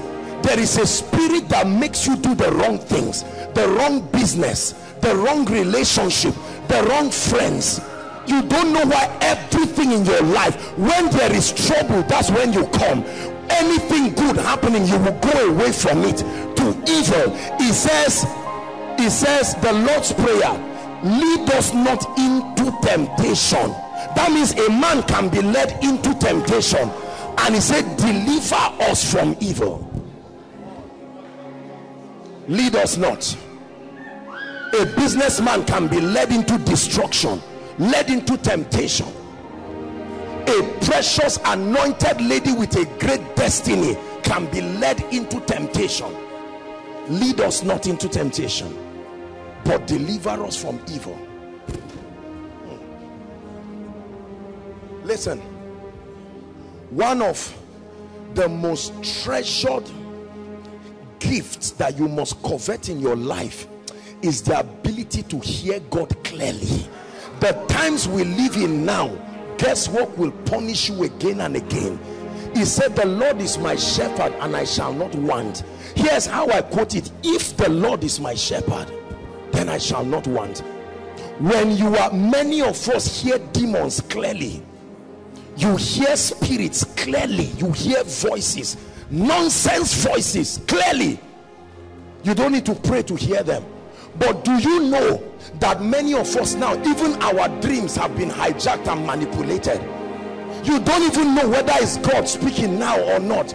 They come as an appearance of light, but the message is not consistent with the integrity of God. So you don't even know what to believe again. Dreams are prophetic avenues for the speakings of God to reach the saints, but they can be hijacked and manipulated by the powers that be. A lady can be manipulated to reject her husband. A gentleman can be manipulated to reject his wife. A person can be manipulated to reject his voice, his job. There are many people, they got jobs, a spirit told them leave. They thought it was God and they left it.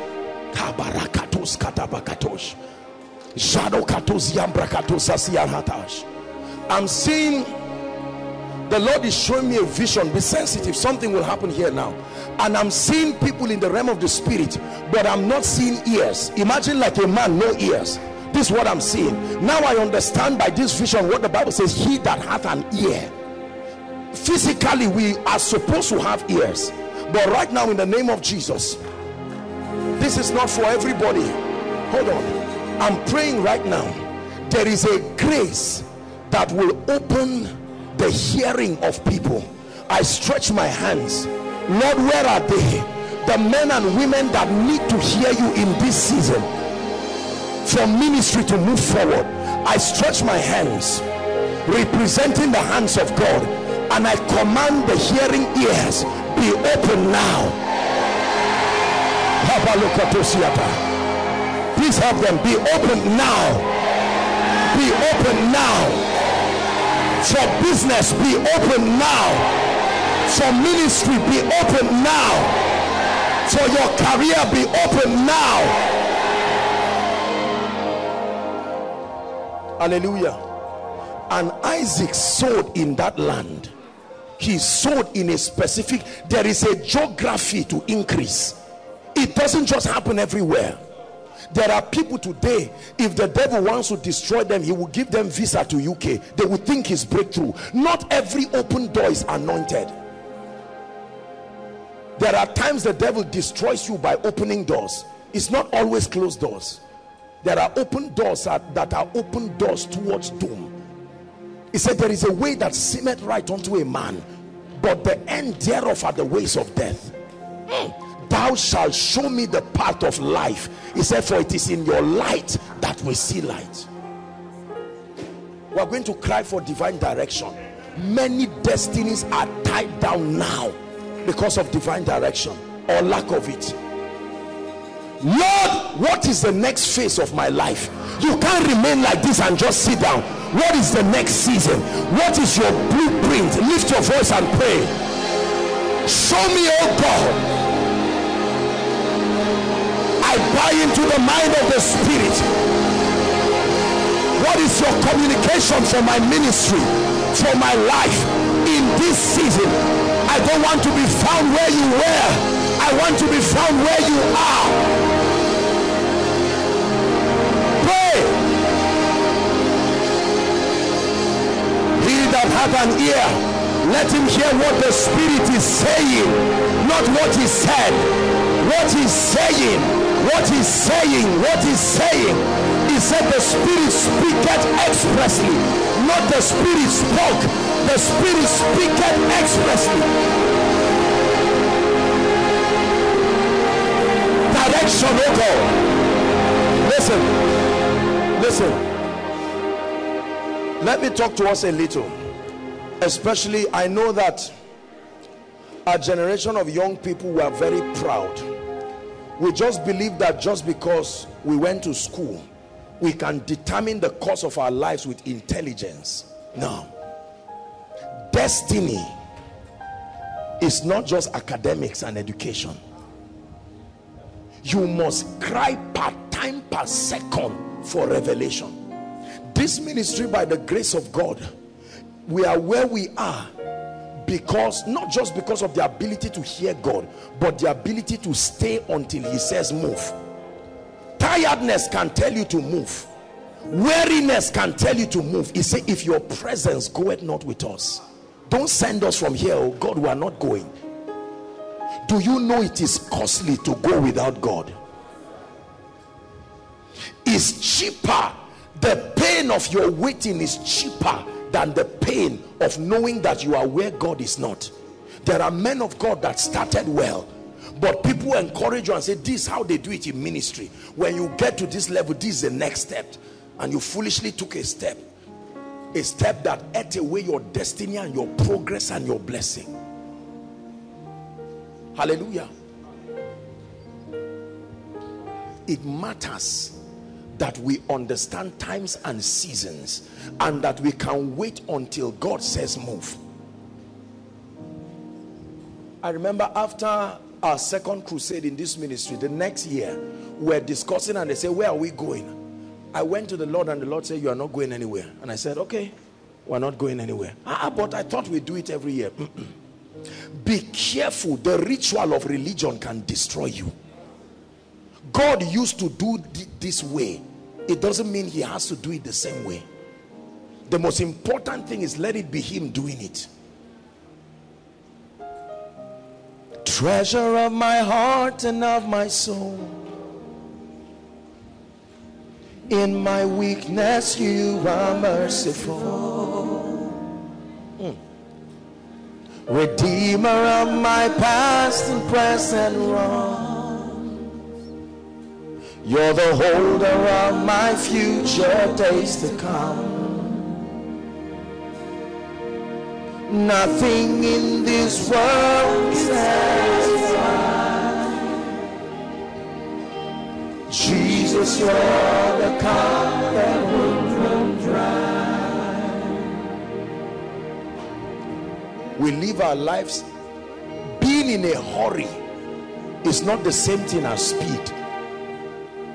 God is a God of speed. I don't know why I'm preaching this now. This is part of the miracle service. God is the God of speed, but God is not the God of rush. There is a difference between speed and rush. Many of us, the Spirit of God is speaking to someone here. You need to calm down. The way you are running with your life, you are going to land in trouble. The way you are running with ministry, you will land in trouble. The way you are approaching marriage, the way you are approaching destiny, you will land in trouble. Culture and the sociological context of our living can mount pressure on us to run ourselves to the ditch. My soul, wait thou upon the Lord. God is a God of speed, but until he speaks, you are on your own. It's amazing how you can be running for many years and find out that you are not moving. Running but not moving. And here comes a man, as weak as he is, but he can walk at the pace of God. And more can be achieved in 1 month with God than 10 years alone. Have you not learned the excellency of walking with God? He said, for with God all things. Without God, outside of God, there are things that are not possible. Apostle, my life, I don't want to be a failure. Age is already not on my side. I must make sure that I build a house now. And God is saying, calm down, son. You have handed your life over to me. Let me be Lord of your life. I say, Lord, you don't know the pressure that is coming from my family. Let's be careful. Satan comes to attack us at the points of our vulnerability and hijacks us. Don't miss the series on Friday. We're rounding up the deliverance series. Are we together? God is already speaking. That's what leads many of us to this life of hustling, putting your hand in everything and just rushing around. And they say, why? Say man must work. All those nonsense cliches must get out of your life and your mind. If God does not lead me, I'm not going nowhere. You may call me irresponsible, but let me die waiting. My soul, wait thou upon the Lord. It's now a foreign experience to many of us to wait. Gone are the days that people will say, I'm waiting. Now, people just think waiting is fasting from 6 to 6. Waiting means waiting. The Bible says, except the Lord builds a house. Listen very carefully. It says they labor in vain that build it. Except the Lord watches over a city. Man of God, listen, businessman. It says the watchman watcheth but in vain. And my Bible says it is vain to wake up early in the morning and then to sleep late in the night, only to eat the bread of sorrow. Only to eat the bread of sorrow. I'm speaking to someone. Be tired of the bread of sorrow. The bread of sorrow does not fill. The Bible says he gives his beloved sleep.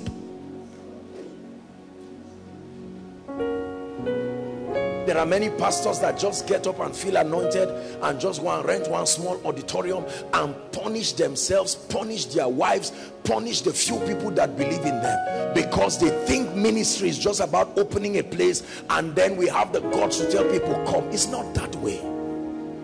Paul, a man approved of God. Jesus, a man approved of God.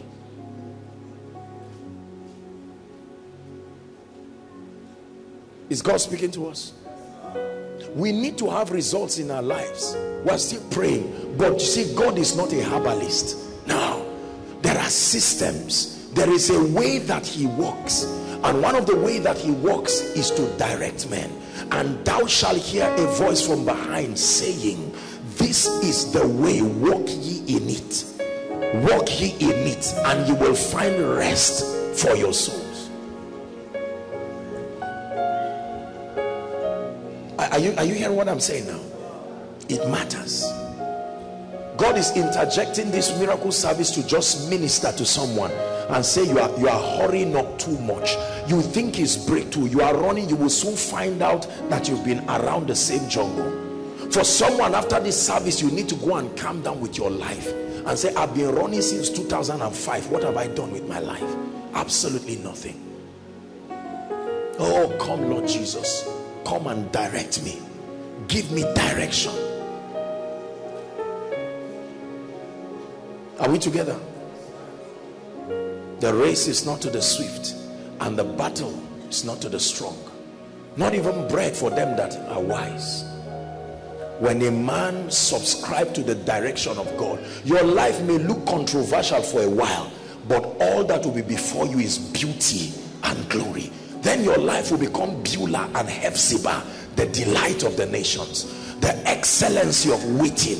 The hardest thing for a believer to do is to wait. It's easy to rush. It's easy to do a lot of things. You will make more mistakes in your life rushing. There is power in waiting.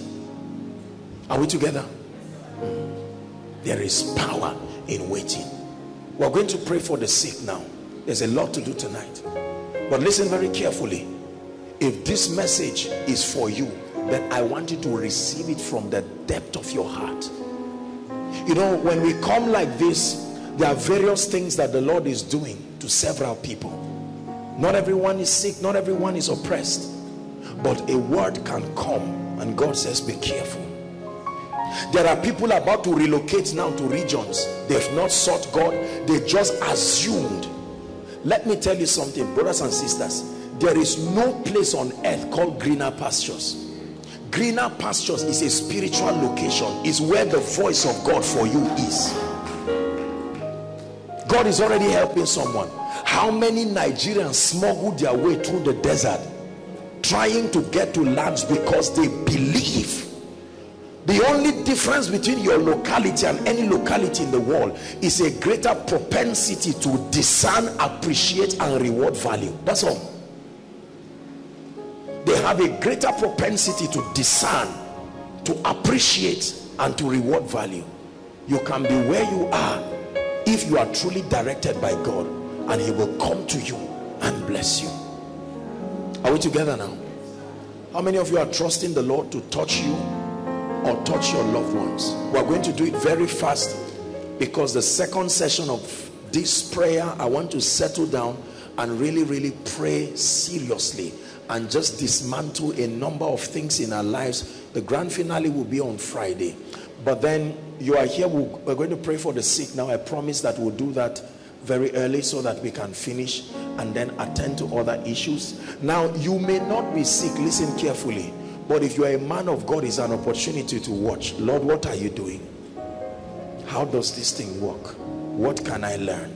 You must remain a student. We're all students in the school of the Spirit, ever learning, but in this case, in that learning, coming to the knowledge of the truth. Are we together? You are trusting God for a healing miracle. If you are in overflow one, now hold on. I want to specifically minister to barren people myself.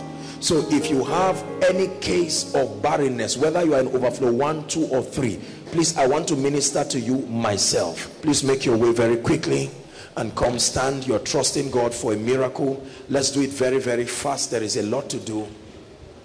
Very fast. The worship team will lead us and just charge the atmosphere for us while we do this very fast. And then at the same time, to save time, at the same time, your requests, your prayer requests, if you're here and you're yet to write your prayer request, go ahead. You can spare a few minutes to just write it. Now, please listen very carefully. Except whoever is laying hands on you, maybe asks you or prophesies to you or does whatever, you just, once they touch you, just go back to your seat. Some of you, I noticed they touch you and you move to the other side of the line and still stand. It's unbelief. Praise the Lord. Or you are saying, okay, you don't know my problem is here and you are touching here. The Lord is showing me something about this woman.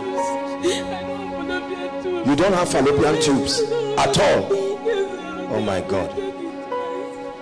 They've removed it.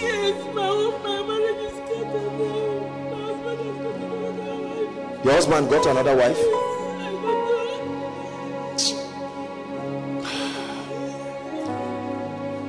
Creator of the universe, what can't you do? What can't you do?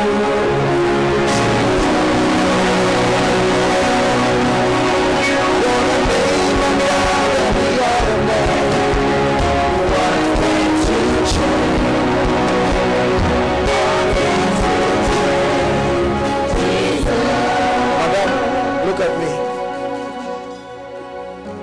You see, brothers and sisters, let me tell you something. I'm not trying to embarrass this precious lady. I don't know you. I'm just seeing you for the first time. I'm not a woman, so I can't pretend to say I know what is happening here. But for a woman to not have fallopian tubes all removed, and now it has scattered your marriage. Let me ask you a question, and I'm asking it boldly. Do you believe that God can give you new fallopian tubes?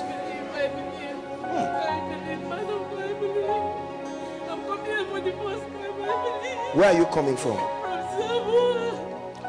Madam, let me tell you, there is a God that sits in heaven. God is not a herbalist. He's a miracle worker. Put your hand on your stomach. Look at me. Shout Jesus as loud as you can. In the name of Jesus, Father, that's all right. I decree and declare brand new fallopian tubes.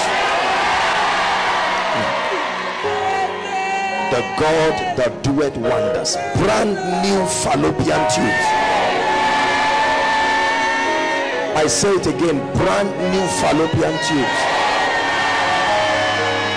Madam, allow for some time and go and check yourself in the hospital.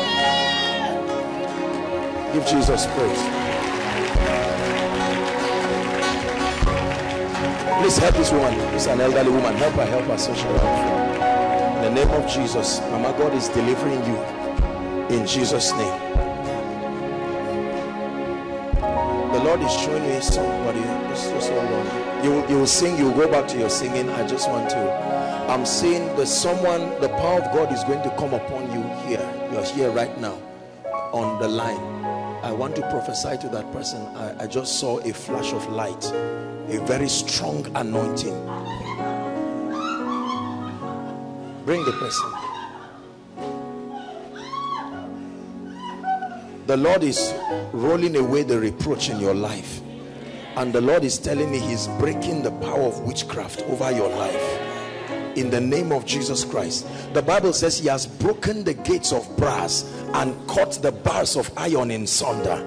Therefore, in the name of Jesus, I declare to you, not only will you or your brother be healed, I decree and declare salvation comes to your family now in the name of Jesus Christ.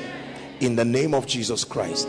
In the name of Jesus Christ. Please sing for us that song, Creator of the Universe. Creator of the universe, what can you do?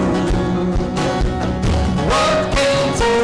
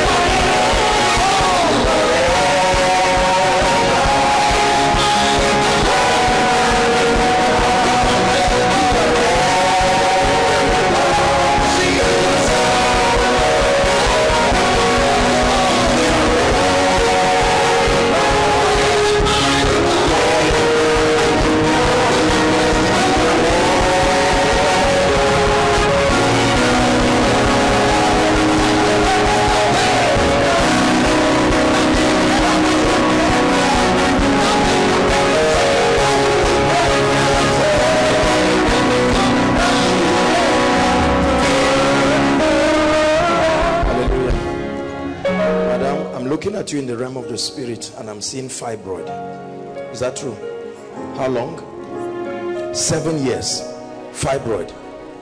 Confirmed in the hospital. That devil is going to leave you now. In the name of Jesus Christ. Do you have children, ma? I'm not married. You are not married? Oh my God.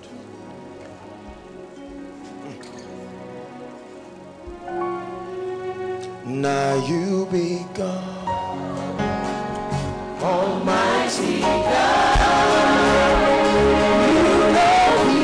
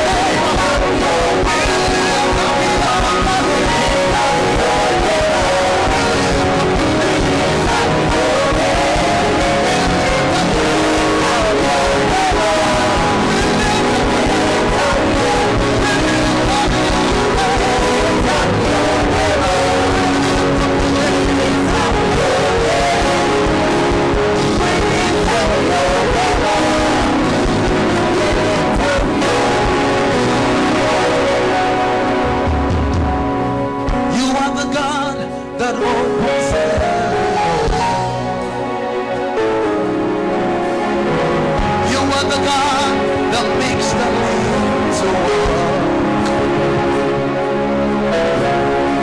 You are the God that makes the blind see.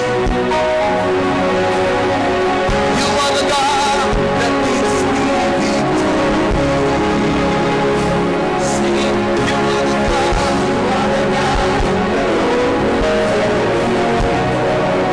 You are the God that makes the lame to walk. You are the God that makes the blind eyes see.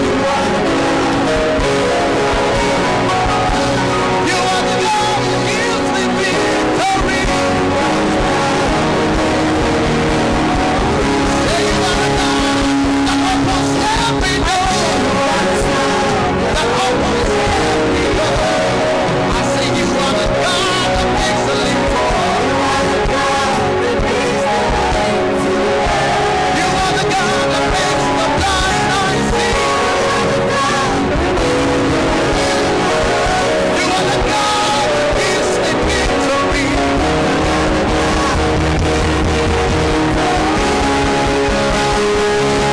I'm very we worship your name. We worship your name. Your name.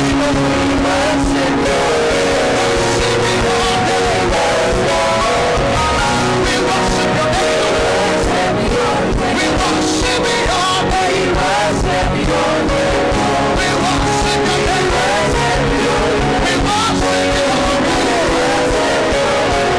We worship your name. We worship your name. We worship your name.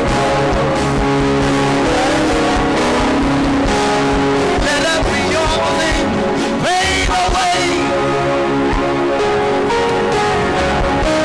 Let every other name fade away.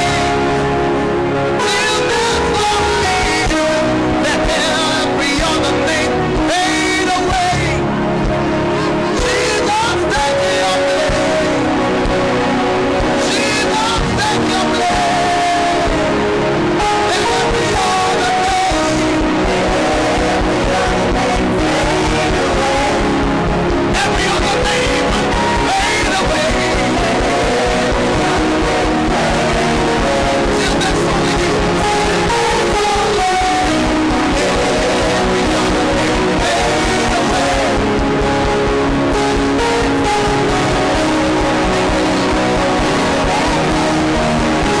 other name, let every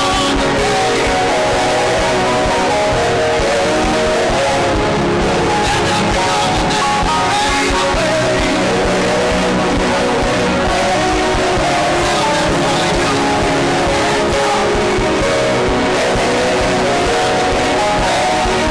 Jesus, take your place. Jesus, take your place.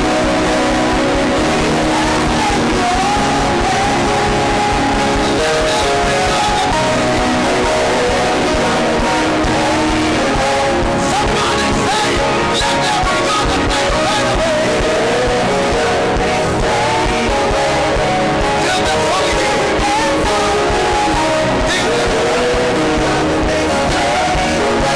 Jesus, take your place.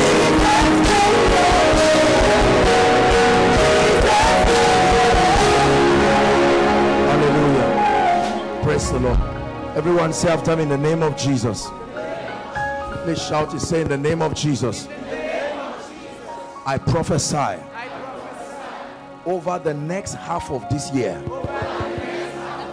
Hear the word of the Lord. Become for me seasons of signs and wonders. Lift your voice and begin to pray. Lift your voice and begin to pray. Everyone. Make sure you are praying.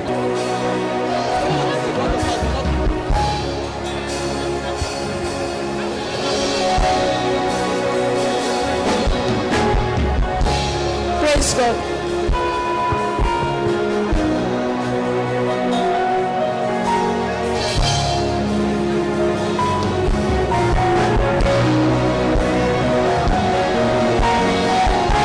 Please keep praying, keep praying.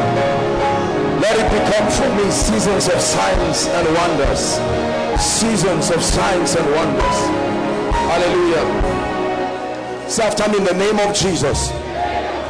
Please, let's be serious. Say, in the name of Jesus. Every dimension of grace, every dimension of the anointing required for my next level of exploits, I receive it tonight in Jesus' name. Open your mouth and please pray. Every dimension.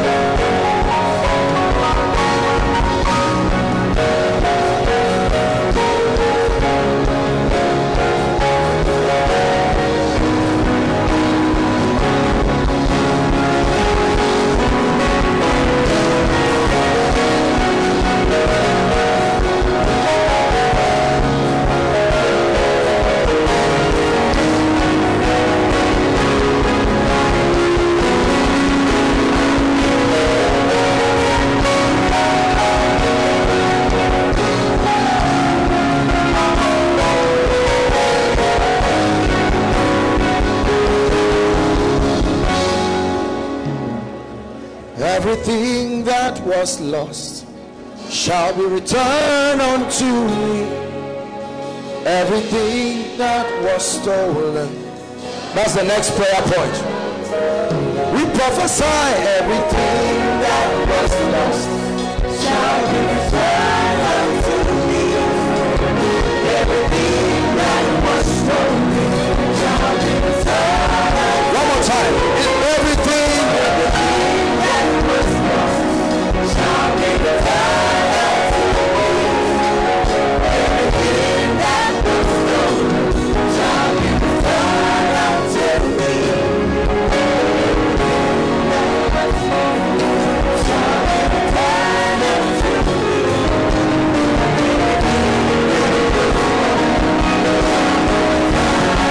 One more time.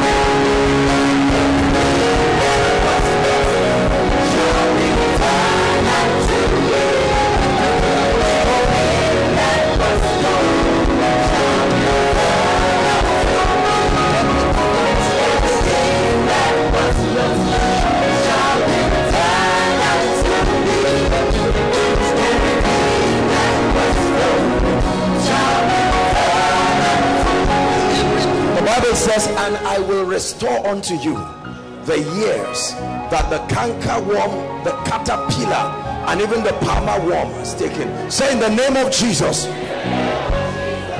Say it again, in the name of Jesus. I decree and I declare that everything that has left my life and destiny that should not have left, I call you back by prophecy. Lift your voice and pray. In the name of Jesus. Declare that you might just be justified. Declare.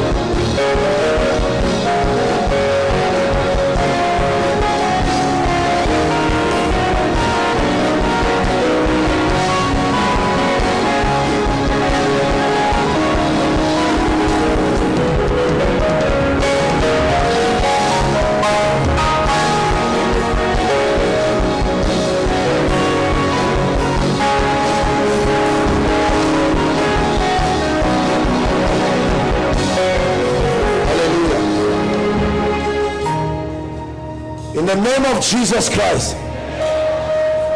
Say it again. In the name of Jesus Christ, I decree and declare over my loved ones, hear the word of the Lord. This is your season of rising. Lift your voice and prophesy over your loved ones. Please believe what you are saying. Prophesy. I decree and declare in the name of Jesus, this is your season of rising.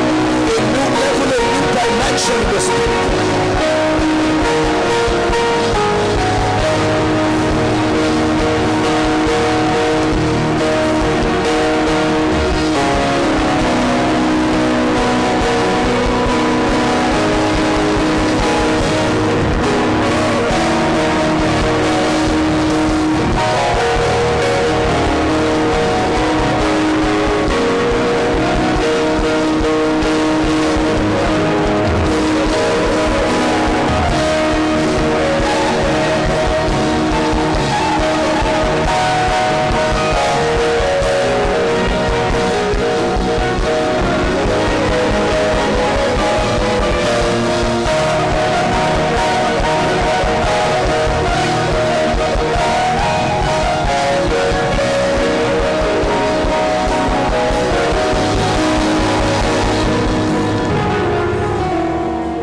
Exodus 14:14 says, the Egyptians you see today, he said you will see them for no more forever. I like you in the next 5 minutes. Everything that has attempted to mock God in your life, don't be afraid. Open your mouth and declare that under this atmosphere of the anointing of the Spirit, you are living my life and my family forever. Open your mouth and pray. Declares thou that ye mightest be justified. Pray. Don't entertain unbelief. I cause poverty. I cause failure. Pray. Jesus caused the victory.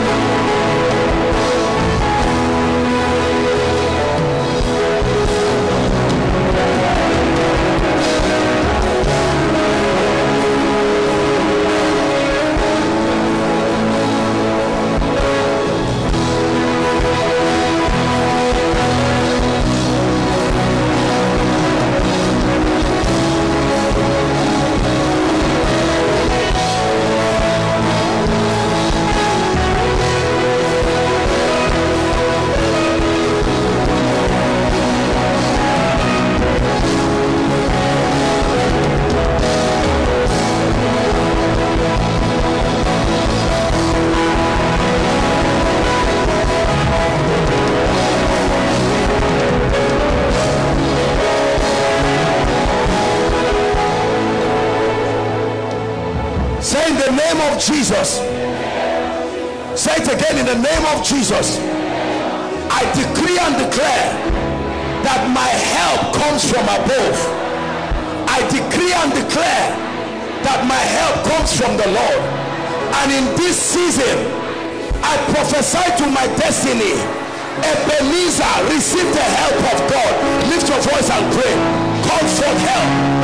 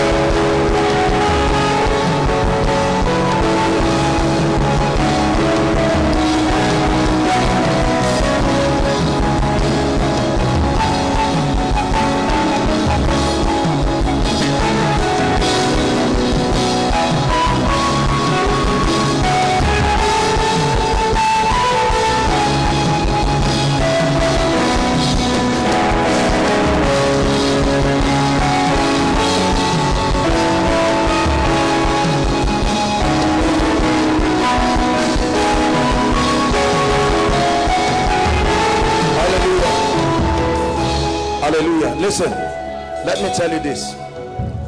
We're still praying. Many of us here, all you need is the ministry of helpers. Are we together now?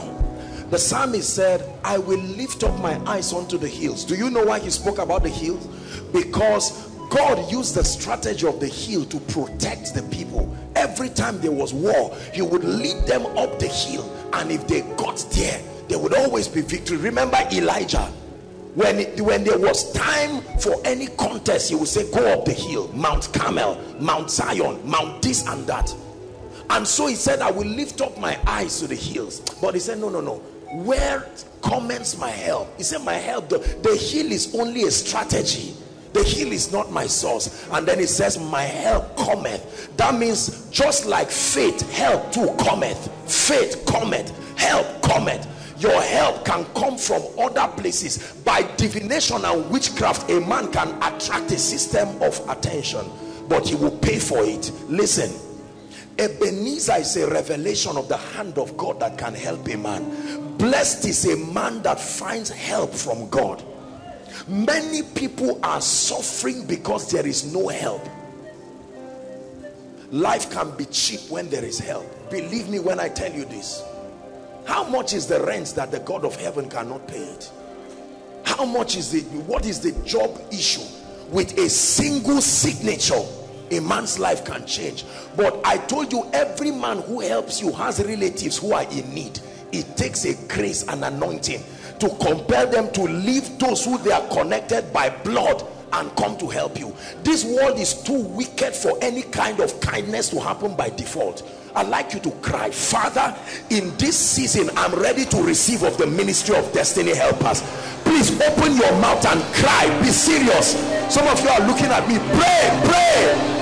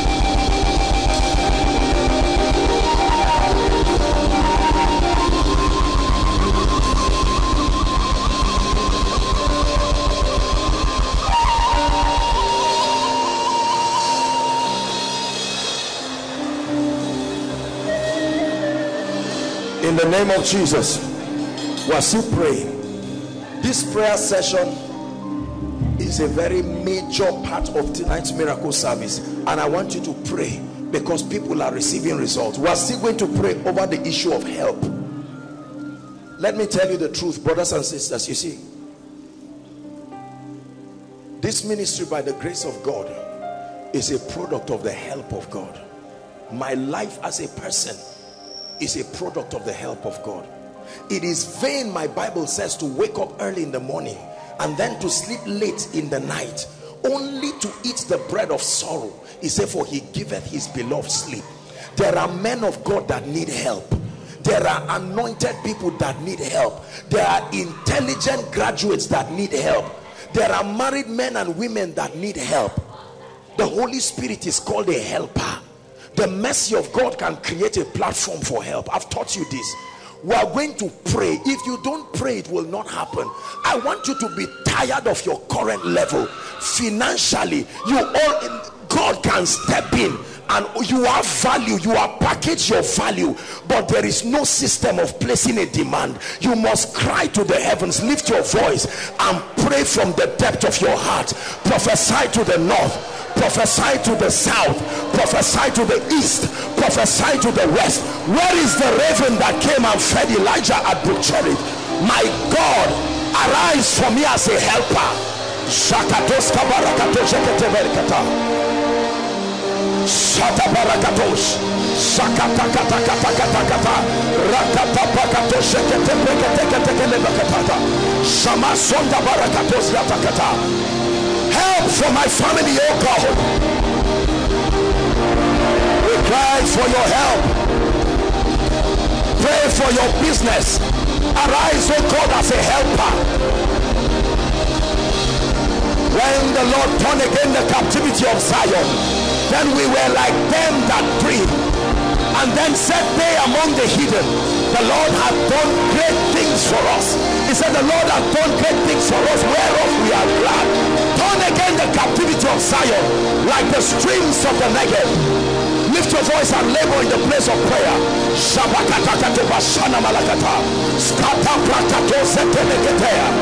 Everything that is alive grows. I provoke growth in my life.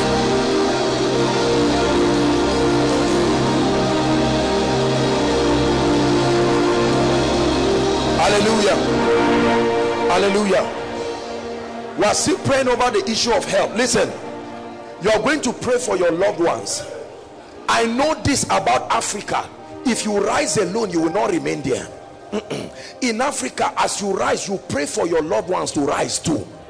If you are the only successful person out of 15 people, they will stretch you and drain you.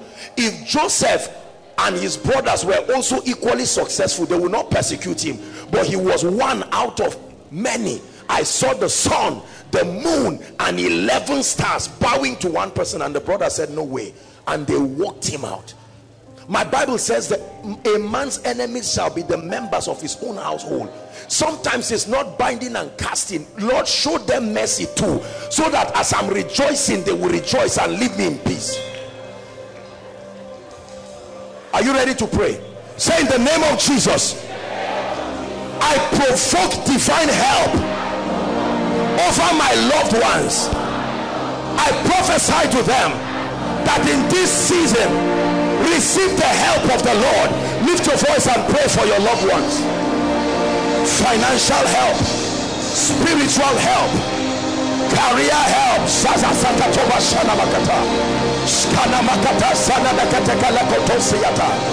Help, oh God.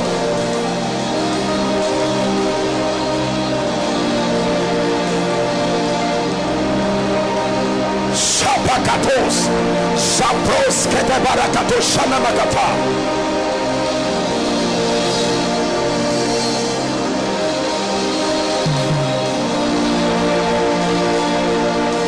Hallelujah.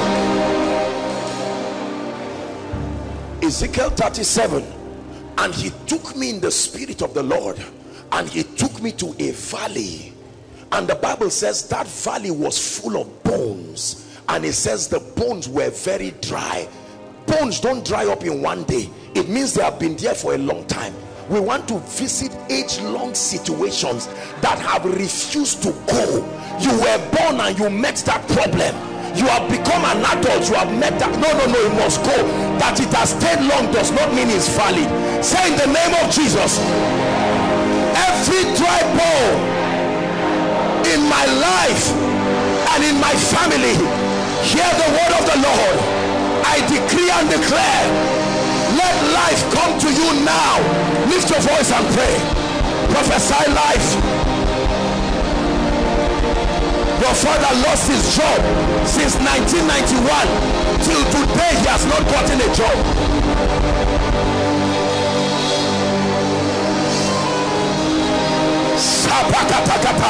Hear the word of the Lord. Hear the word of the Lord. hear the word of the Lord. All ministry, hear the word of the Lord. All business, hear the word of the Lord. All destiny, hear ye the word of the Lord. The Bible declares that where the word of a king is, there is power.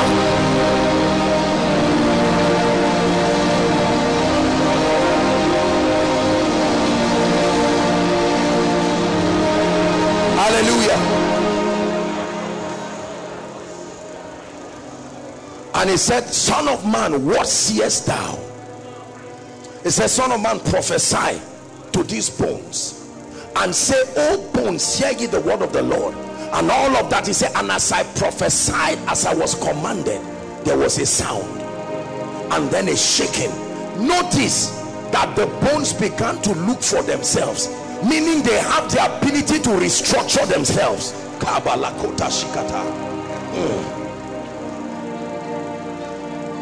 And then the bones were there, but there was no life. He says, Son of man, prophesy again to the four winds and say, O wind, breathe upon this slain. And the wind came and breathed upon the bones, and there arose an exceeding great army. Listen, God is able to turn a man's captivity overnight. He said, have you ever heard that a city gives birth in one day? But he said, as soon as Zion travails. We know that birth is 9 months, but something can happen to the rod of Aaron and it can bud overnight with no root. I like you to say, Lord, let the supernatural work in my life in this season. Business at a supernatural rate, ministry at a supernatural rate. If it is the Lord's doing, then it must be marvelous in my eyes. Lift your voice and pray.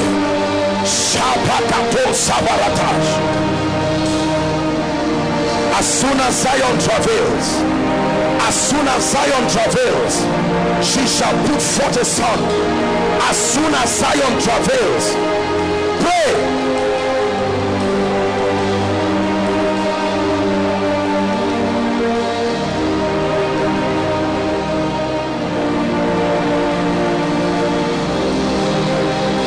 Hallelujah. Hallelujah. The apostle said, I desired once again to come to you, but Satan hindered us. Your breakthrough desired to come to you, but Satan hindered it. Your helpers desired to come to you. Have you seen a situation, Ejimi, where someone is about to bless you, but before you reach your helper, your enemy got there before you and told them something that turned their minds against you?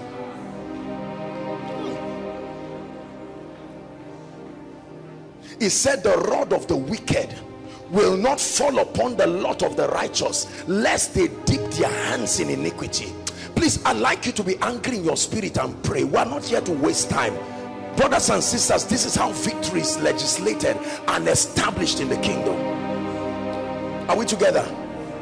It says, do not be ignorant of the devices, the methodologies, from the word stratomai, the methodology of Satan. There are methods. He said, do not let your good be evil spoken of. Have you seen that? That's a method. That I call you and Satan makes me interpret it as sarcasm. I just call you to say, how are you? And he says, so you are mocking me. It's important that your good is interpreted as good. Jesus went to a city and they didn't receive him. Do you think they just didn't, please carry your healing rubbish and go? How many men of God were sent by God to families to help them, but the devil changed their perception over that grace? Say, no, no, no, no. Anything, pastor, they are all riffraffs, they are beggars, they are liars, they are hungry people. They just want my money. It's a strategy. Someone wants to teach you something and help you. Say, no, this guy don't, no, no, no, no, no. I desired once again to come to you, but Satan hindered us. How many people today would have been helped by God? Are we together now? You heard that they are applying jobs.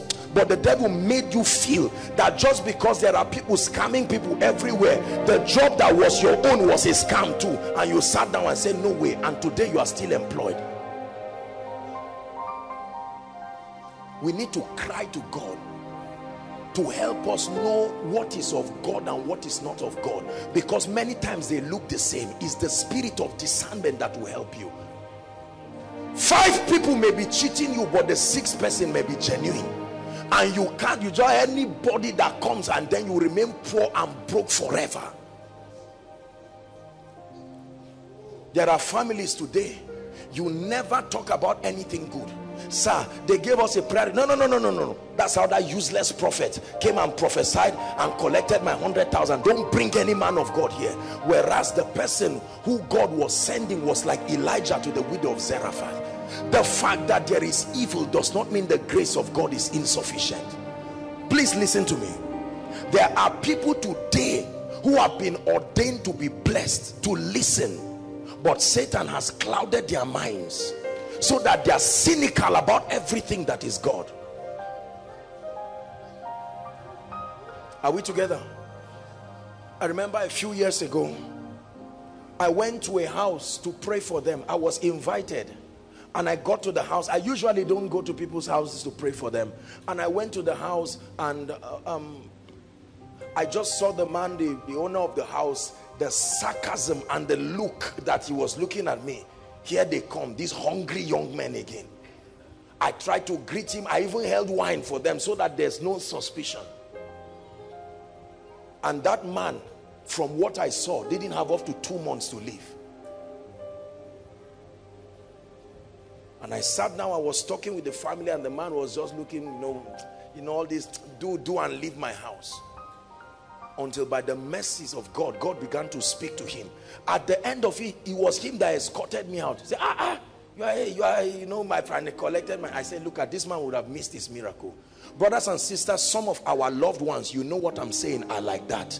Their blessings kept passing for the last 10 years. They organize a program near your house, and they say, no. Once it is not you, it is not God. It's an error. What of business opportunities? Just because people have been scammed here, just because something came out and something happened, they be anything business, God forbid, don't even mention anything. Oh, sorry, dear. No, don't talk to me. And then you remain poor and broke and say, God, what is wrong? He told Joshua, be strong and of good courage. In life, it takes audacity to know when your opportunity comes. 28 of Genesis, God came to Jacob, and Jacob, out of his fear and cynicism, was not ready for that visitation. The next verses would lead him to the house of Laban, where he learned by his pain. By chapter 32, he was ready. The Bible says when God came again, he held him. He said, whether you are not God, I shall hold you. It's in your holding I will find out. I won't let you go till you bless me. He said, what is your name? He said, Jacob. He said, thou shalt no more be called Jacob, but Israel. For as a prince you have power with God, and you have prevailed. And he touched his thigh and blessed him. And the Bible says, then the sun arose, and he called the name of the place Peniel, for he had met with God face to face. I have seen God face to face, and my life arose. And the Bible says, then the sun arose. Because it is the breaking of the day that comes with joy. For as long as it is night, weeping endures. Are we together? I want us to maximize these meetings. Let's not just come before God and fulfill the ritual and then share the grace and go back. It's time for us to move. The Bible says, how forcible are right words. You are hearing something that is waking you up and challenging you. Are we together? I know I think I took, I don't know if it was a whole month or so to pray for destiny helpers. Jimmy, your life is stranded until a helper comes. I know this. There was a man who was so crippled he could not walk, and Jesus came to town. He heard about it but could not get there. But certain people came. Your helpers will insist till you are blessed. Listen, a helper is not a well-wisher. A well-wisher is just a sociological being with a sense of empathy. A helper is sent and ordained. His ministry continues till you rise. Some men came to David in a cave called Adullam, and they vowed that we must make you king. You are seeing a man who is already weak, no result. When your helpers come to you, it will look like a charm. There will be no reason for them to remain. They will call you, have you gotten the job, sir? No, sir. Okay, I'm going to Abuja for you. And you start saying, I hope there's no string attached. No. I only saw myself helping you in a dream. Are we together? Every destiny helper has those in need. Please hear me. Graduates, hear me. Every space for a job has hundreds of thousands of others connected. But when God decides to help you, he said, Jacob have I loved. Jacob have I loved. Hallelujah. Jacob have I loved. God changes the rules as if it's unfair to you. Haba. There is such a dimension. The helper of Israel.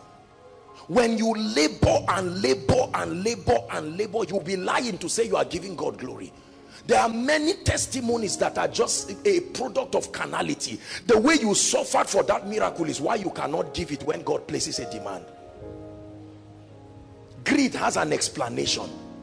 When you acquire by labor and suffering and hardship, you can't give. But if it's freely you received, if freely you will give. Are we together? Your destiny is one helper away. By the privilege of God's grace, I've been privileged to be a destiny helper to many people. And overnight they got jobs without interview, just because I happen to know someone in a position of influence. And I say, sir, please, there is someone, can you help me? I say, Apostle, if it's you, that's it. The same way someone too has spoken is the help of God. We rise by his help. Your business will open up by his help. Everything you have is needed on earth, but it takes God to connect you to a man who is unashamed about his need for your grace. It is the help of God that brought us here, brothers and sisters. The help of God. There are pastors that need the help of God. You can blow balloon and put it around. You can do everything and find out that the people come and say, it's cold. Don't we take tea in this church? And be sarcastic towards you. Yet somebody called by God to help you will stand in the rain and say, I'm sent and I'm not going anywhere.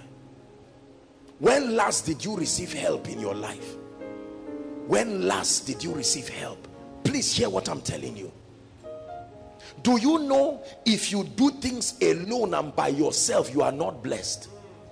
Even if you succeed in doing it. Help. Help.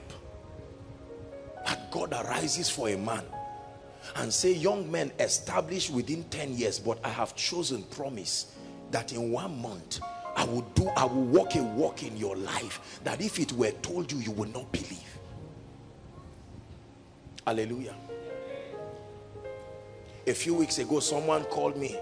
He's planning on getting married, and he went and collected the list just 2 or 3 weeks ago, and the list was quite voluminous and it challenged him, and he called me that he's trying to seek advice whether it's the will of God or not. I told him, I said, no, that is a foolish concern. Are you seeing? You labored with a lady to go and meet her parents just because of the enormity of the list. You are now seeking whether it's the will of God, going behind. What is there to ask whether it's the will of God or not? Listen, I know that it looks like it's just a joke, but it's a serious issue. How many people have gotten high blood pressure because there is no help? No help. Ask the medical doctors, they will tell you.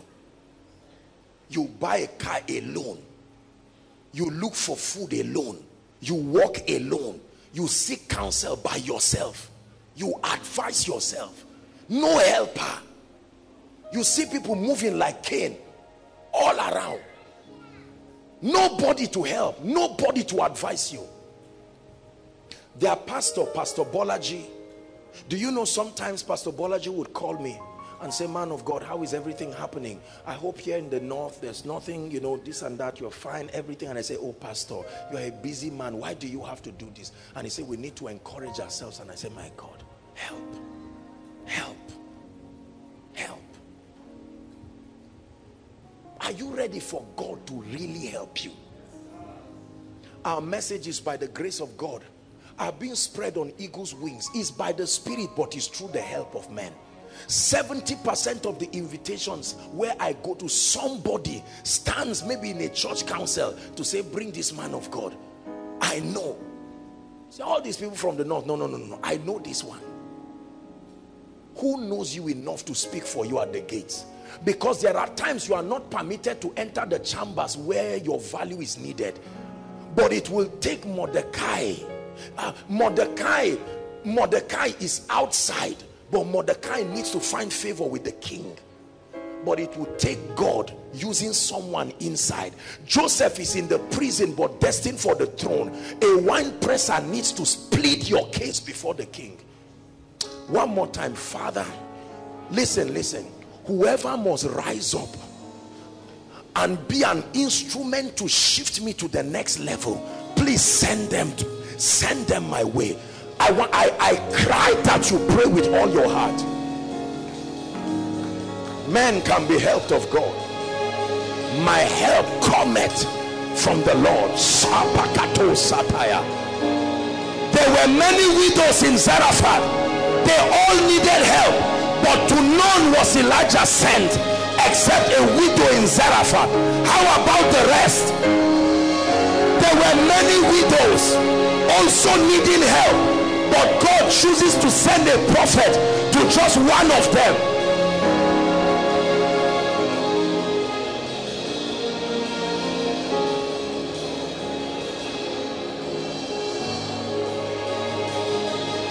Hallelujah. The last prayer point, and then we'll pray here. The Bible says, according as his divine power, please listen, hath given unto us all things that pertain unto life and godliness. To life, I will never be the man of God who will teach you to live a defeated life at the expense of your spiritual growth. No. There are matters that pertain to life. There are matters that pertain to godliness. His divine power covers them all. So I can excel in the matters that pertain unto godliness and still excel in the matters that pertain unto life. I should not serve God and tell my children to go and beg a neighbor for food. He says, since I was young, now I am old, I have not seen the righteous forsaken, nor his seed beg for bread. You know, many believers in their carnality and the depravity of wisdom, they think that when you begin to focus about the matters of life, it's a sign that you are becoming less spiritual. I can tell you from experience that the pain that comes from the issues of life can make you ungodly. Are we together? The ladies that go into prostitution, do they go into prostitution with poor men?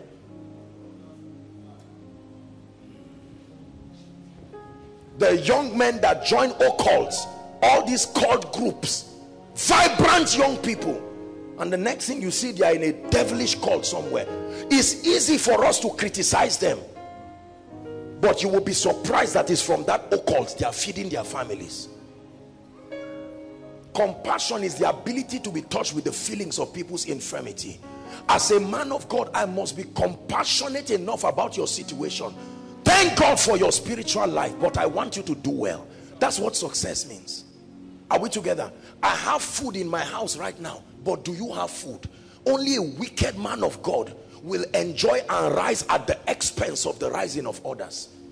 A true shepherd lays down his life, doesn't climb on the sheep.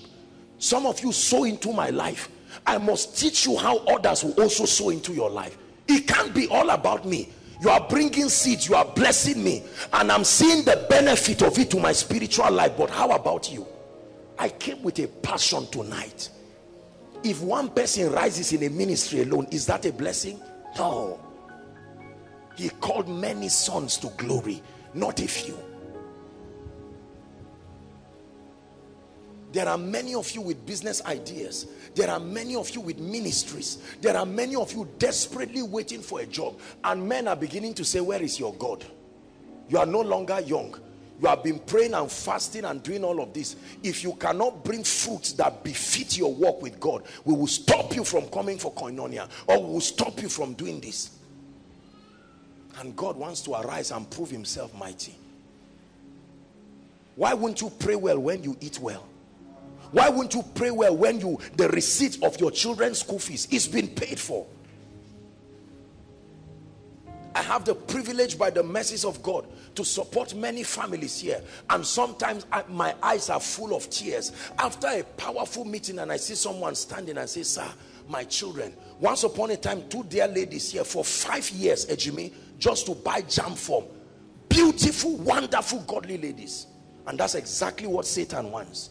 After the prayer, after falling under the anointing, you get up and your needs remain, and you sit in the night and say, look, can't I do something?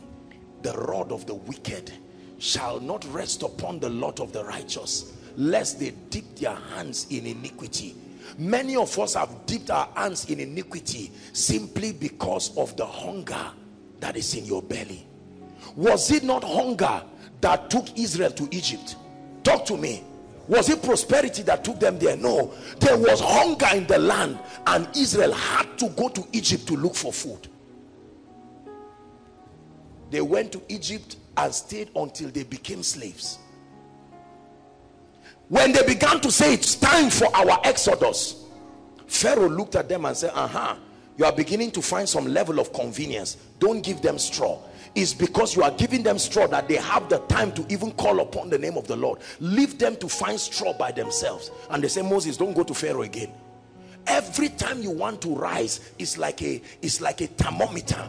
The devil tries to make sure that there is a harsh climate, economically and otherwise. I stand to tell you, you can be of influence, you can be prosperous, and you can be spiritual.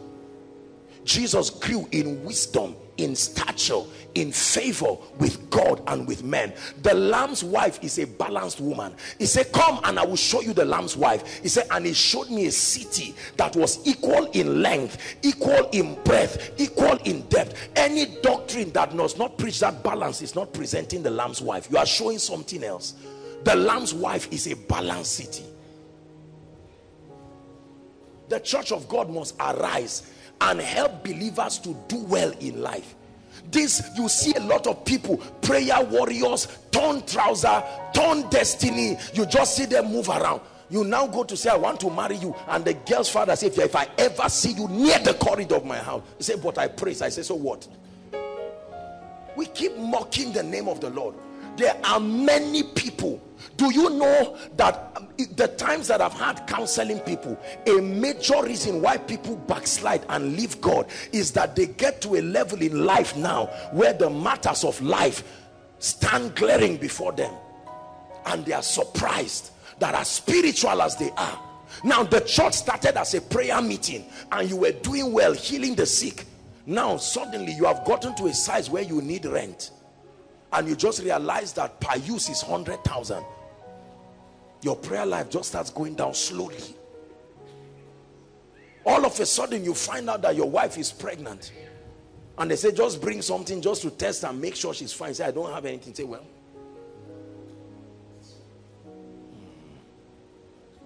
the God that we serve is a victorious God. Are we together? Many of you have the heart to support the kingdom, but the means is not there. Listen to me. Listen to me. For as long as you are not empowered, you will remain a slave in life. I give you a guarantee. For as long as you are not empowered, you will remain a slave.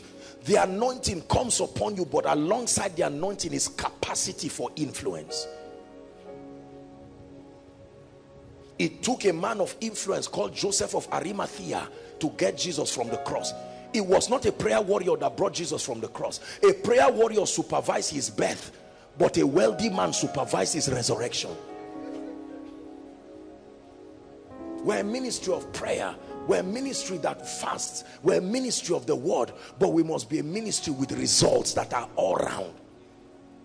And Abraham was old and well stricken in age, and the Lord had blessed him in all things, not some things. The last prayer point. Like Naaman, you may be the captain of a great army. The Bible says he conquered valiantly, but he was crippled. The one or two areas in your life, I'm giving you a personal time of supplication now. One or two areas in your life that must balance this equation to present Christ well. Let's cry together and say, God, you have done well in this area and I thank you. But Lord, I cry that in this area, may your glory be represented in my life. Please lift your voice and pray. Please pray. In my life, keep praying.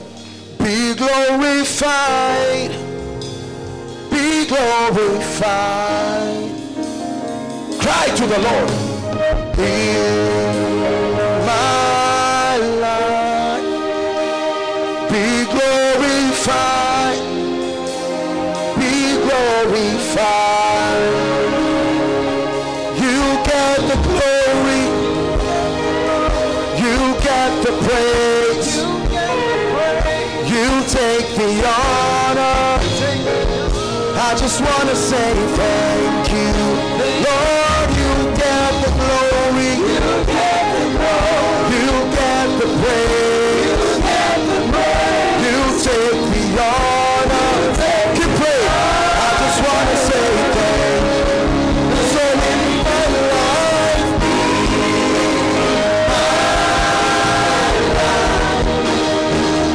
glorified, be glorified. It's in my life,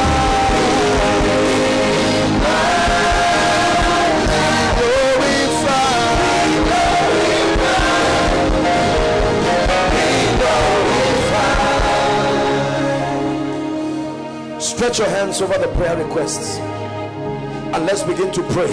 This is a representation of our pain. It's a representation of our needs. Just cry to the Lord.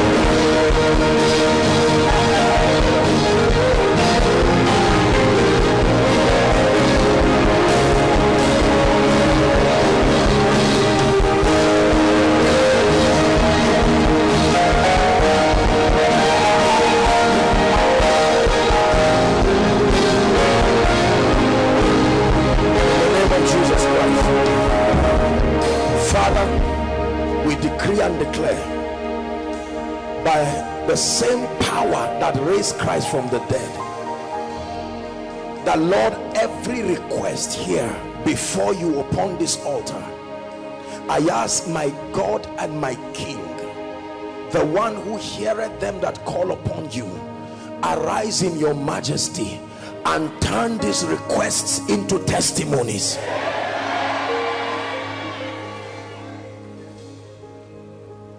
It is unto you that answers prayer that we have come. And Lord, in the name that is above all names, we provoke your integrity over these issues. Lord, there are issues here that only God can solve. Some of the issues represented here are life and death issues.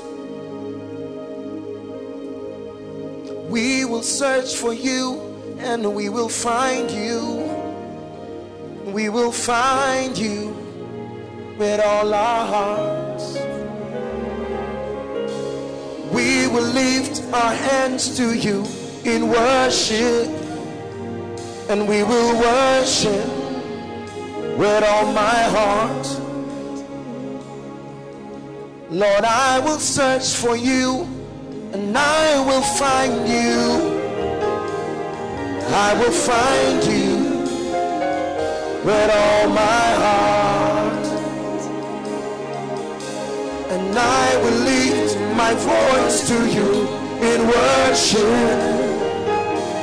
I will worship with all my heart. You are God from beginning to the end. There's no place for argument. You are God all by yourself. You are God from beginning to the end. There's no place for argument. You are God all by yourself. I speak over this request in the name of the Lord God of heaven, like he has done it before. May every request here before God be turned now into supernatural testimonies.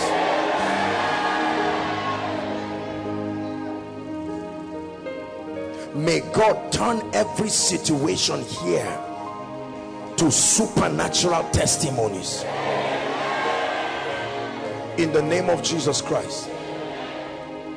Just give me 2-3 minutes and we're done. I want to speak over your life now. When you hold my hands, everything becomes possible. When you hold my hand, everything when you hold my hand,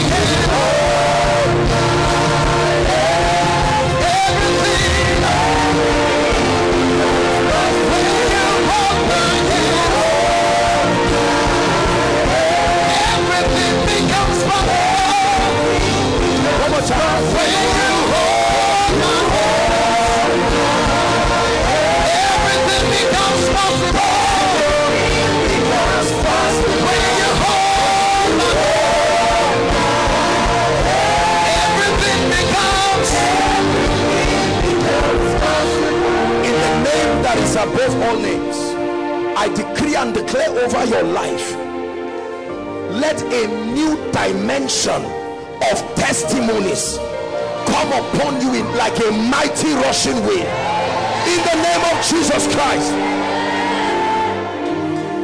I decree and declare everything that represents shame and reproach in your life, I cry to the God of heaven to roll it away like smoke before the wind in the name of Jesus Christ. I pray for every man of God represented here, fresh fire upon your altar, fresh fire upon your altar in the name of Jesus Christ. Every issue of concern in your career, in your business and in your life, I send the word of God like a messenger to reproduce the Garden of Eden over your issue in the name of Jesus Christ. When a man's ways pleases the Lord, he maketh even his enemy to be at peace with him. I declare, whoever must be at peace with you to rise. I command peace to happen between you. Master, we have toiled all night. He said, nevertheless at thy word. I want to prophesy to you, where you failed before, go back again with an anointing. Go back with the grace that makes men succeed. In the name of Jesus Christ. And the Lord visited Sarah, and she called the name of her son Isaac. He said, all those who hear about this will laugh with me. I introduce you to a new season of laughter. A new season of laughter. A new season of laughter. A new season of laughter. Turn again our captivities like the streams of the Negev. I pray for you, it will be like a dream of the night, the way God will turn your life around.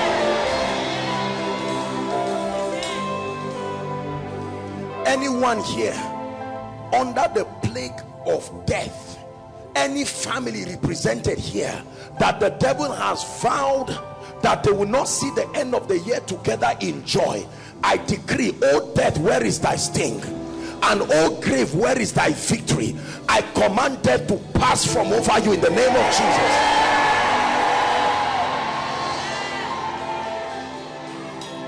It said, let the people praise me, and then the earth shall yield. Every ground can yield. I command your ground to produce for you.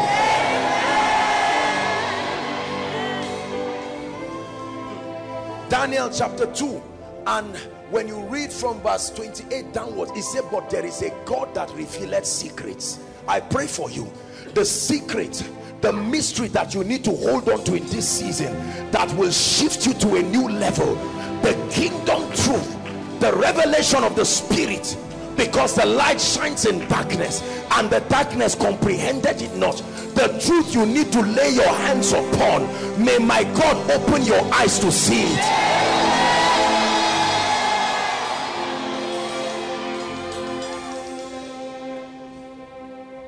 And the Bible says that you shall be called, all nations shall call you blessed, and you shall be called a delightsome land. It's called Beulah and Hephzibah, a land that is desirable. And Isaac looked at his sons and said, the smell of my son is like the field that the Lord has blessed. I decree and declare, may the fragrance of heaven that calls for favor to men, may it come upon your life now, in the name of Jesus Christ. It says, thou causest men to ride over our heads. We walk through fire and through water, but thou broughtest us into a wealthy place. I decree and declare, help even in the area of finances, may it arise for you. I say it again, help even in the area of finances, may it arise for you. Finally, I pray for every family represented here, and that includes those connecting with us online. It doesn't matter what part of the world you are following from. In the name that is above all names, the Lord has made a declaration that this is our year of signs. A sign and a wonder is a miracle with a message on it. Therefore, I decree and declare, may your life from tonight become an epistle of signs and wonders. I say it again, may your life from tonight become an epistle of signs and wonders. In the name of Jesus, wave your hands and give Jesus praise. Thank you, Jesus. Hallelujah. Peradventure, you are here in this place tonight. Everyone, please listen. Please, no moving around. Let's honor the name of the Lord. You are here. You have seen what the Lord has done. You've heard me teach, and the Holy Spirit began to convict you, to tell you that the time had come for you to make Jesus Lord of your life and to take him seriously.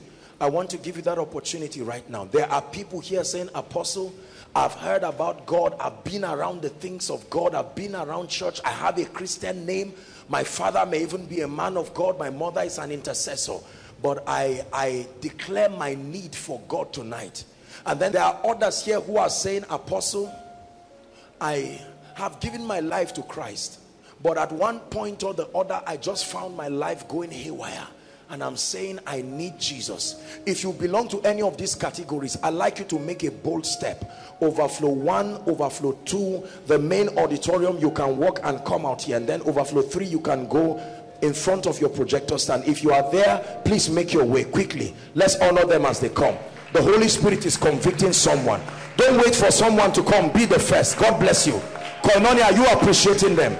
In the name of Jesus Christ, there has to be someone making a decision for Jesus. God bless you. God bless you. Keep clapping as they come. Win that war tonight. Win that war. God bless you as you come. It says, he that cometh to him, he will in no wise cast away. Make your way. Make your way to this front. God bless you. Keep coming. We have 1 minute for you. If you're coming from outside, please double up your steps very quickly. Very quickly. Say, call for total surrender. Lord, you gave me your life. I'm giving you mine right now. Are there people still coming? Make your way very quickly. Apostle, I'm not sure if I'm born again or not. I've been around the things of God, but I'm not exactly sure. Join them. Join them quickly. When the Titanic sank, there were only two names: those who were lost and those who were saved. No in-betweens. Make your way quickly. Hallelujah. I salute every one of you. If you are joining them, please join them very quickly. Overflow 3, you can move to the front of your projector. Those online giving their hearts to Jesus, just follow and pray along with us by faith in the name of Jesus. Now I want you to lift your right hand sincerely. You are not reciting a poem. You are speaking to the Lord, and he's here listening to you. Say after me, Lord Jesus. Say it again. Say, Lord Jesus, I believe in you, that you are the Son of God. I believe that you died for me. I believe that you shed your blood for me. I believe that you were raised up for my justification. Tonight I hand over my life to you, and I receive your life in return. I declare that the power of sin, the power of the flesh, the power of Satan is broken over my life. I declare that I'm a child of God. I am saved. The grace to walk in victory, to walk in liberty is mine now, in Jesus' name. Keep your hands lifted. Jesus, I present to you the ones you died for. We thank you for bringing these ones out. No man can come to the Father except you draw them. Lord Jesus, I pray that the grace that keeps men in this kingdom, let it be supplied your people right now. In the name of Jesus Christ, I declare over your life, and I decree that you are going forward ever and backward never. In the name of Jesus Christ, every challenge you came here with, as a result of this new life, let new victories come for you. In Jesus' name I pray. A big congratulations to you. Thank you so much. Now I want you to follow someone waving his hands. There's a gentleman waving his hands there. Can I see who is waving his hands now? Please, very quickly, I'd like you to follow him. All of you in concert, just follow the gentleman. There'll be a group of people to just meet with you very quickly and very briefly. Let's honor them. Hallelujah. Dearly beloved, I hope you were blessed by this message. I want you to keep doing something for this man of God, our man of God, Apostle Joshua Selman. And that is, I want you to keep on praying for him, that the cause of the gospel may have free flow in him, that he may be granted boldness to continue with this commission of Jesus Christ, and that all provisions be given unto him as he continues in this journey of Christianity. And then don't forget to like this video. Don't forget to hit the subscribe button if you are new here. Don't also forget to leave a comment in the comment section, and then keep sharing abroad, and let's all keep sharing Jesus. I'll see you again. Bye.